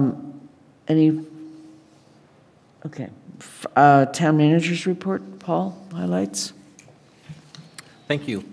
You have my report, and I want to start off by actually thanking the council for the amount of time and effort you've been putting into taking on this important task. I think you've sort of already referenced the amount of efforts that you're, how hard it's starting to get to schedule things. But we have more coming up. So tonight you had your SharePoint training. Next week we are inviting you, or the Musani Center is inviting you for a tour of the Musani Center. You would meet at the Musani Center, which is across the street in the lower level of the Bangs at 5:30. Totally volunteer if you'd like to take that tour or not. And then next up is once the weather changes, we would request the opportunity to give you tours of facilities for the town. I think it's really important. Our staff would be very excited to give you the tours, but we don't want to do that until we're beyond the bad weather. My next cup of joe, this is not on here, but will be on Friday the 15th, I think, looking to go to Atkins with Fire Chief Nelson. Continuing to monitor the events at Hampshire College and recognizing that whatever happens there will have an impact on the town, and being engaged and as best we can as a community in the decisions that they make on their campus. Board of License Commissioners had their second meeting today, and they seem to be working. It's a very engaged group. They've put a lot of time in as they are educating themselves and taking action, approving licenses and things like that. I want to mention the community participation officers. So, this continues to be a work in progress. They are meeting at least twice a week, communicating with each other, thinking about how they can be involved, wanting to get more feedback from the council and exactly how they can best serve you. We've had discussion today about the district meetings, what their capacity is for engaging in that, and what role you want them to play in terms of how much organization, whether you need people in attendance or not, that types of thing. So we want to have that as a conversation in terms of how you would like to engage staff, and we've had this conversation a bit. It's an important conversation because you're all, or at least 10 of you, are responsible for having district meetings at least twice a year, and we want to make sure that we kind of standardize what the expectations from staff is, and there are lots of different ways to do that. So I think we're looking forward to having that kind of conversation, probably with the OCA committee, when the time comes that they're ready to have that conversation. But in the meantime, as best we can for the district meetings, we'll support those. We've had some conversations about different ways to engage staff in your district meetings or in other venues that might be something other than your district meetings. Open to it, whatever thoughts you have on that.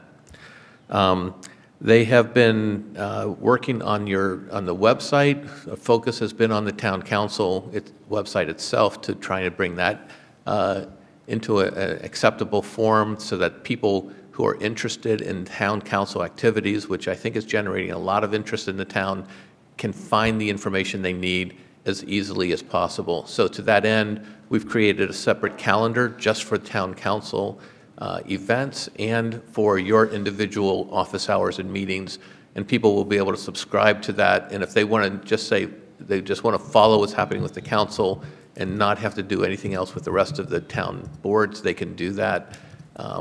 Trying to get your committee structure online to be uniform so that all the committee's spaces look the same. Margaret, as you heard tonight, if you're here for the SharePoint training, is working very hard with Sean, with others, about getting our processes in place and figuring out how SharePoint fits into our need to put material on the website, and making sure our internal processes are in shape, and who's going to do all the work. And so we're working through it pretty successfully, I think, but it takes time. And so if you can be patient with us and have suggestions for us, we're very open to those suggestions, and trying to get this into a well-oiled machine, which is what all of our goals are. And the only other thing that I want to mention, I think, was this Saturday you will have your 4 towns meeting at the high school. Typically it's at the middle school, but it will be at the high school in the cafeteria. And so that is scheduled from 9 to 10:30. We will post that as a council meeting, but on top of that, it is the weekend that is known for having parties, and so that's where we typically we would typically stage at the middle school. So if you go to middle school, you'll see a lot of police cruisers, and that's where everybody comes, they get their instructions and things like that. So that's why the meeting had to be moved to the high school. So in terms of, you'll see a heavy presence of police officers from various communities standing on street corners, just having a heavy presence, being there helping people do what they want to do, but be responsible about it and making sure all residents are being safe. A lot of planning has gone into that, so hopefully that will go off well. The big determinant in what happens on that day is typically the weather, and the weather looks to be not so good, which is great news. So that concludes my report. Okay. All right. And thanks for the weather report. Town council comments. I really have nothing else to add at this point, unless people have questions. Yes. I don't have a question, but I want to talk about agenda items. Yes. I recently got a call from one of the members of the Housing Committee, and they were concerned to get the East Street proposal when it was coming up on the agenda. And I realized I had no idea, and I contacted Lynn and I got the information.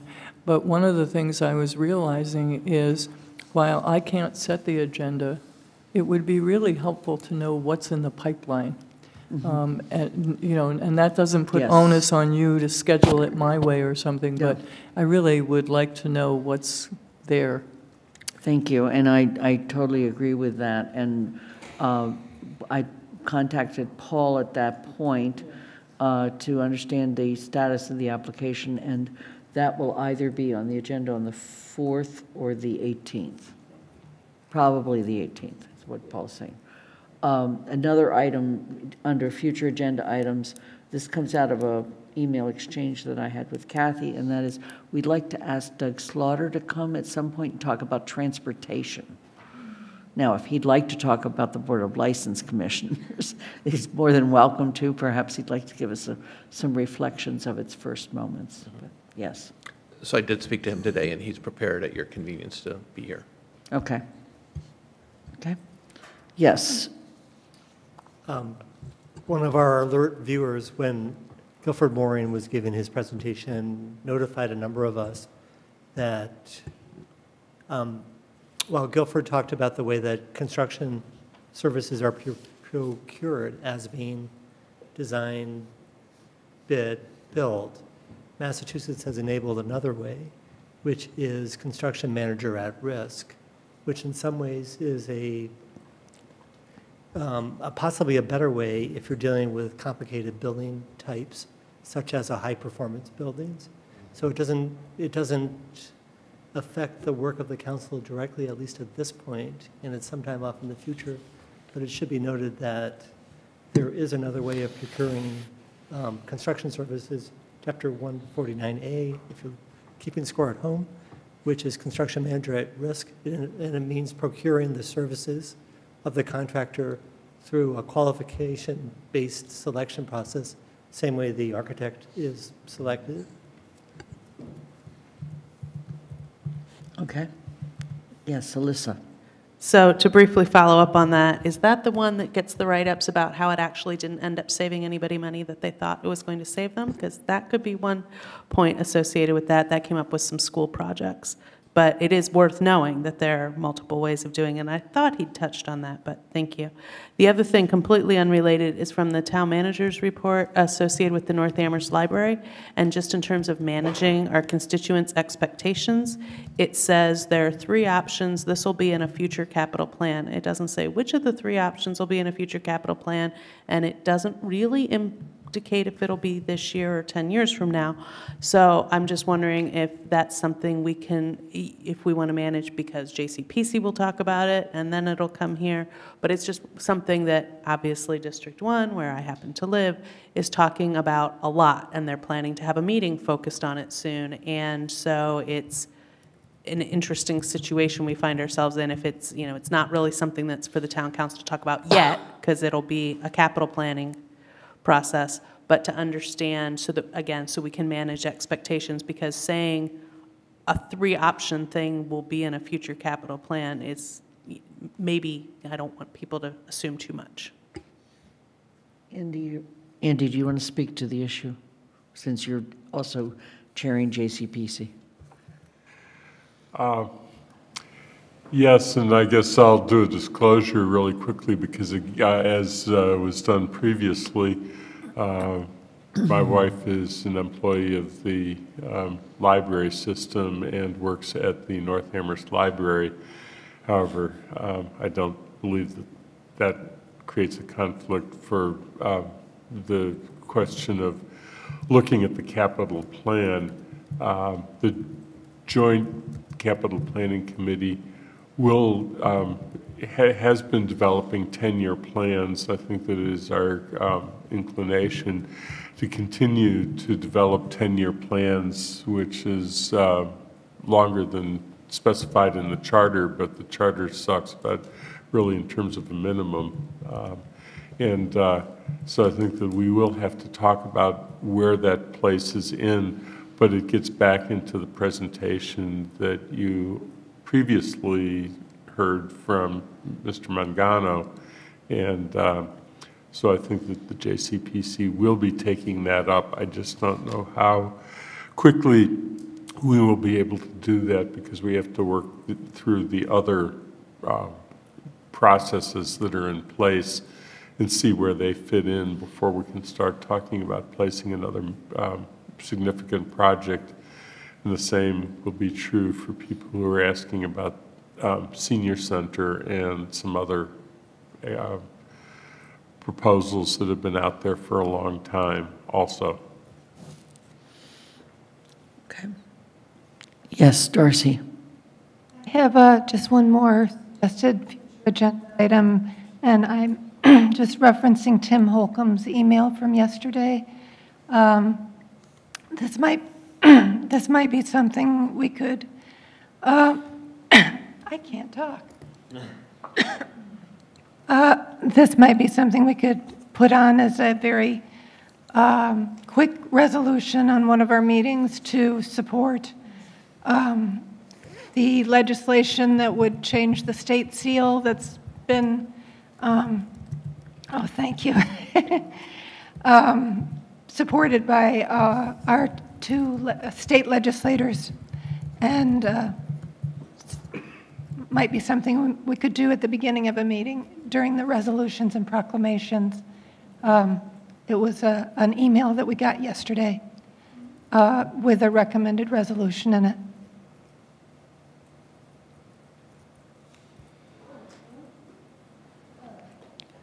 It's possible that not everybody got that. Yeah, to clarify, I think 5 counselors received that, the 3 at-large and the 2 District 5 counselors. Oh, okay.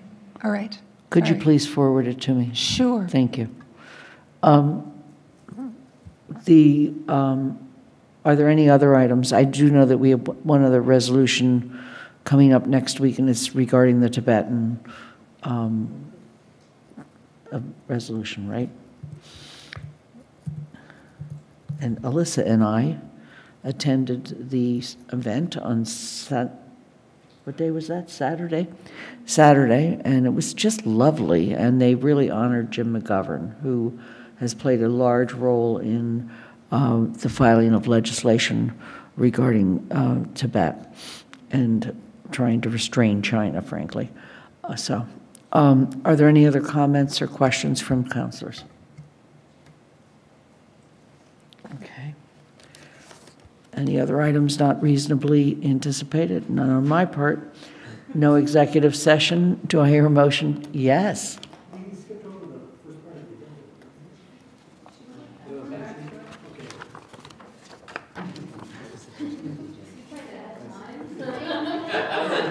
Wait a minute. What time is he listed for? Hold on.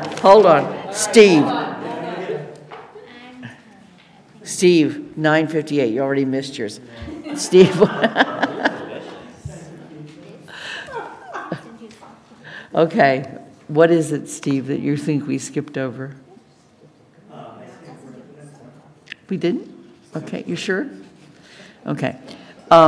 Please let me know, by the way, if there is a change in your plans to attend any of the school events, because you will be recognized and introduced by the facilitators at the beginning of the event. And also, please carefully read the somewhat lengthy email I sent earlier, since we spent a lot of time getting both opinions from Paul and Margaret on our attendance at these meetings and our kind of do's and don'ts. And also, I spent some time with Anastasia Ordonez, making sure I understood what the flow of the program would look like. And they're really looking forward to our participation. So, do I hear a motion to adjourn? Is there a second? Second. Sarah, all those in favor? Let the record, oh, opposed.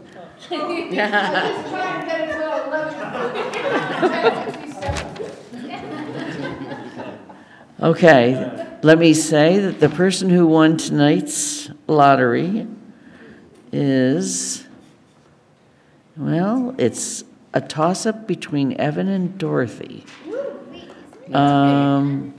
Evan, it's closer to 10:15. You get it this time.